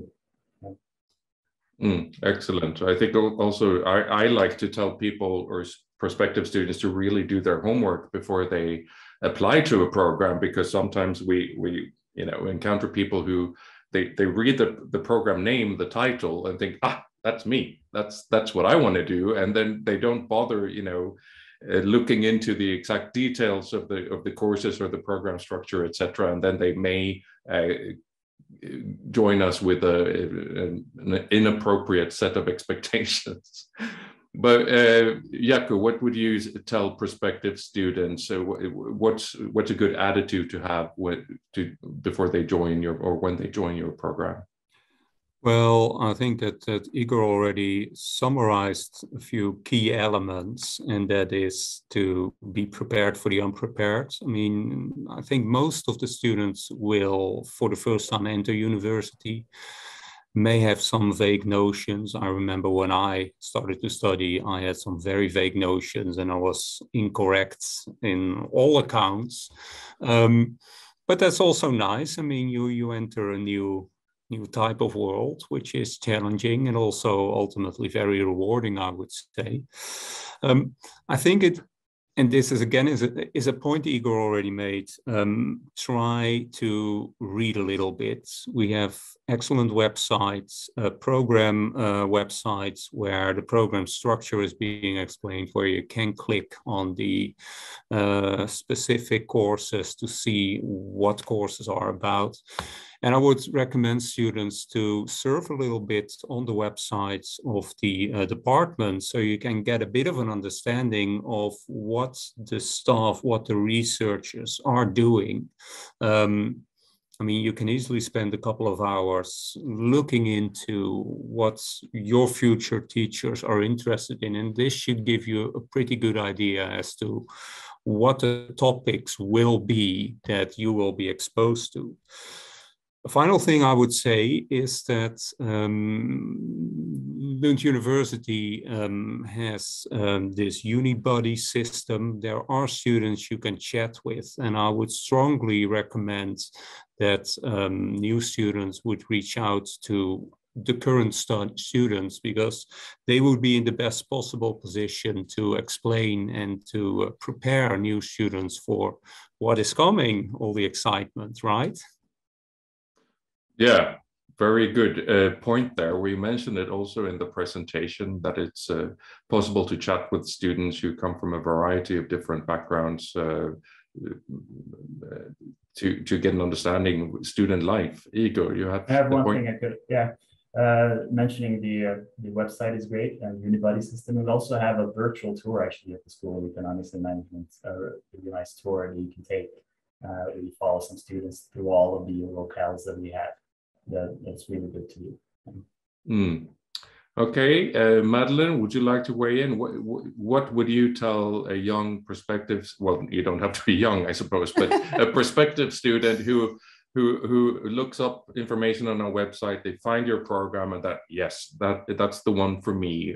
What, aside from that, what do you want to tell prospective students? I think the most important points have basically already been raised. When I started working with the program 2 years ago, we had a lot of issues with students kind of leaving the program because it was not what they expected it to be. And since then, we have really worked with our information that we provide to prospective students. So we really work on our webpage to make sure that all the information you need is there. And as has already been mentioned, it's really useful, I think, to go through to look at the program structure, to look at the course syllabi, to see what you will actually study. Because I think, as was mentioned before, sometimes people just see, aha, this name sounds super interesting, but actually they want, for example, sometimes our students say, but why don't we have language courses? And well, I mean, I can understand that point, but the program structure that we have is what we have. And I think it's important to know that already when you apply, what you can expect from the program. And I think also, as Igor said, really like keep an open mind. I think specifically for international students, the first few weeks or maybe even month will be hard because there's so many new things. It will be a new system of studying. It will be a new system of how the studies are structured and how to interact with your teachers, with your classmates. It's a new country, a new city. There's so many things to get used to, but at the same time, your studies start basically right away and you're expected to perform at 100%. Of course, you're not expected to be an expert when you start, but you're expected to start. It's not like a high school course where you do something for several weeks. Here, sometimes one course is just a few weeks. So it's really, really intense. But my advice would be to not give up. It gets better for sure. And just, it takes some time to get used to, but it will 100% be worth it. And I think Lund is a great city to do that, especially now, hopefully post-COVID, let's say, where you really have this great atmosphere between students. There are so many activities you can do outside of your studies as well to get to know the new country, to get to know the new city, and to get to know new people, which is of course also a very important aspect. A lot of great advice there, I would say. And speaking of managing expectations, the people watching us today are, of course, not even admitted students yet, but applicants, most of them, or thinking about applying anyway. And we have a question about this for you, Igor, in the Q&A. Approximately how many applicants are there for Bachelors of International Business? And can the applicants hope to get a seat? Quite a lot of applicants, and since we have 2 rounds, so we have an international admissions round and a national admissions round, I think last year we had a little bit more than 3,000 applicants in all, so quite evenly distributed between the 2 rounds. Yeah, and can you repeat also how many seats there are on the program for those who didn't? Usually we have 80, might be 70 to 80 per year, so out of those 3,000, it's 70 to 80 students who are admitted. So pretty tough to get into international business. So we want to just throw that out there as well for those who are eager. We don't want to discourage anyone to apply, of course, but manage expectations again. We're almost getting to the end of the webinar, but I want to get back just briefly. We were talking a little bit about jobs, and we were giving more general advice and ideas of what you might be working as after you graduate from one of these programs. But I want to ask, because this is a question we get so often, do you have any practical tips for your students who come in and come from another country far away? They come to Sweden, they don't really know how things work here. They really want to study hard, but then they want to get a job, whether it's in Sweden or abroad. What advice do you give to students? When should they start looking? How should they look for work? And generally, how should they behave to increase their chances to get a job after graduation? Let's start with Jaakko. Well, I think that's the most important piece of advice I would have is for students to first find out where their heart is at, what they are interested in before they dive into something. And in that respect, I think that all of the programs we are discussing here today provide students with the opportunity to find out what they are good at, what they are interested in. You can do an internship to get a bit of an impression of what you like or might dislike. You do an internship, and then the question is, can you see yourself doing this for the next 10 years or so? So, yeah, I mean, you have to learn from your studies at university, but most importantly, you also have to look into the mirror once in a while and ask yourself, okay, I'm developing myself. Who am I and where could I end up? And then start with a bit of a strategy. It's a strategy that quite often would involve applying for a master program. If not, yeah, then I think that an internship or for an exchange stay might provide you with further opportunities to get to know yourself a little bit more. So that is what I would recommend. Great advice from Jaakko. What do you say, Igor? What's your practical advice for students who to start their career after the program? Yeah, I would like to start off with the same perspective as Jaakko mentioned, actually, the application, to be honest with yourself. Why are you applying to a program? What is it that you like about it? What would you like to get out of it? And what would you like to work with eventually? And when you apply to the programs, try to focus at why would you yourself like to apply. So sometimes students apply for some programs or courses because a family member might recommend it. They want to do what to appease the family members or friends, for example. And I think at a young age, we are coming out of upper secondary school. It's really important to be honest with yourself and to focus on yourself, because it's you who are going to continue with this and do the actual studies and eventual work. And once you've done that and pick the program that you're interested in, in general, internships are a really good idea to establish contacts. And what we recommend, we also have quite a lot of business fairs. So it's good to interact with prospective companies, for example. We have the student union who interact and arrange these fairs, for example, in the beginning of spring. In general, we have a fair here at the School of Economics and Management. So just interact, network, and during your studies as well, you will find yourself and what you're interested in. And once you do that, it will be much easier to contact companies and to speak honestly and with interest to find internships.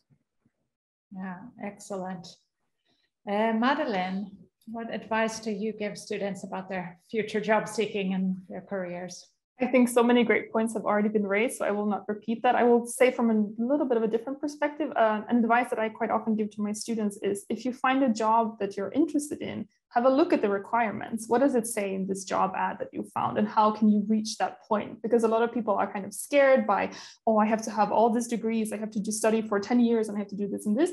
Sometimes it's not that difficult. And sometimes it can also be a good idea actually to contact that organization or whatever and see, okay, who are you looking for to fill this role? What candidate would be ideal for you? What kind of skills do I need to come with if I want to work with you? And quite often people are super helpful and they will tell you a lot of things, even if you are not qualified right now. That is also a way to network, as was mentioned before. So there's so many ways to go about that. But I think really what Igor and Jaakko said, that it's so important to find out what you actually want to do.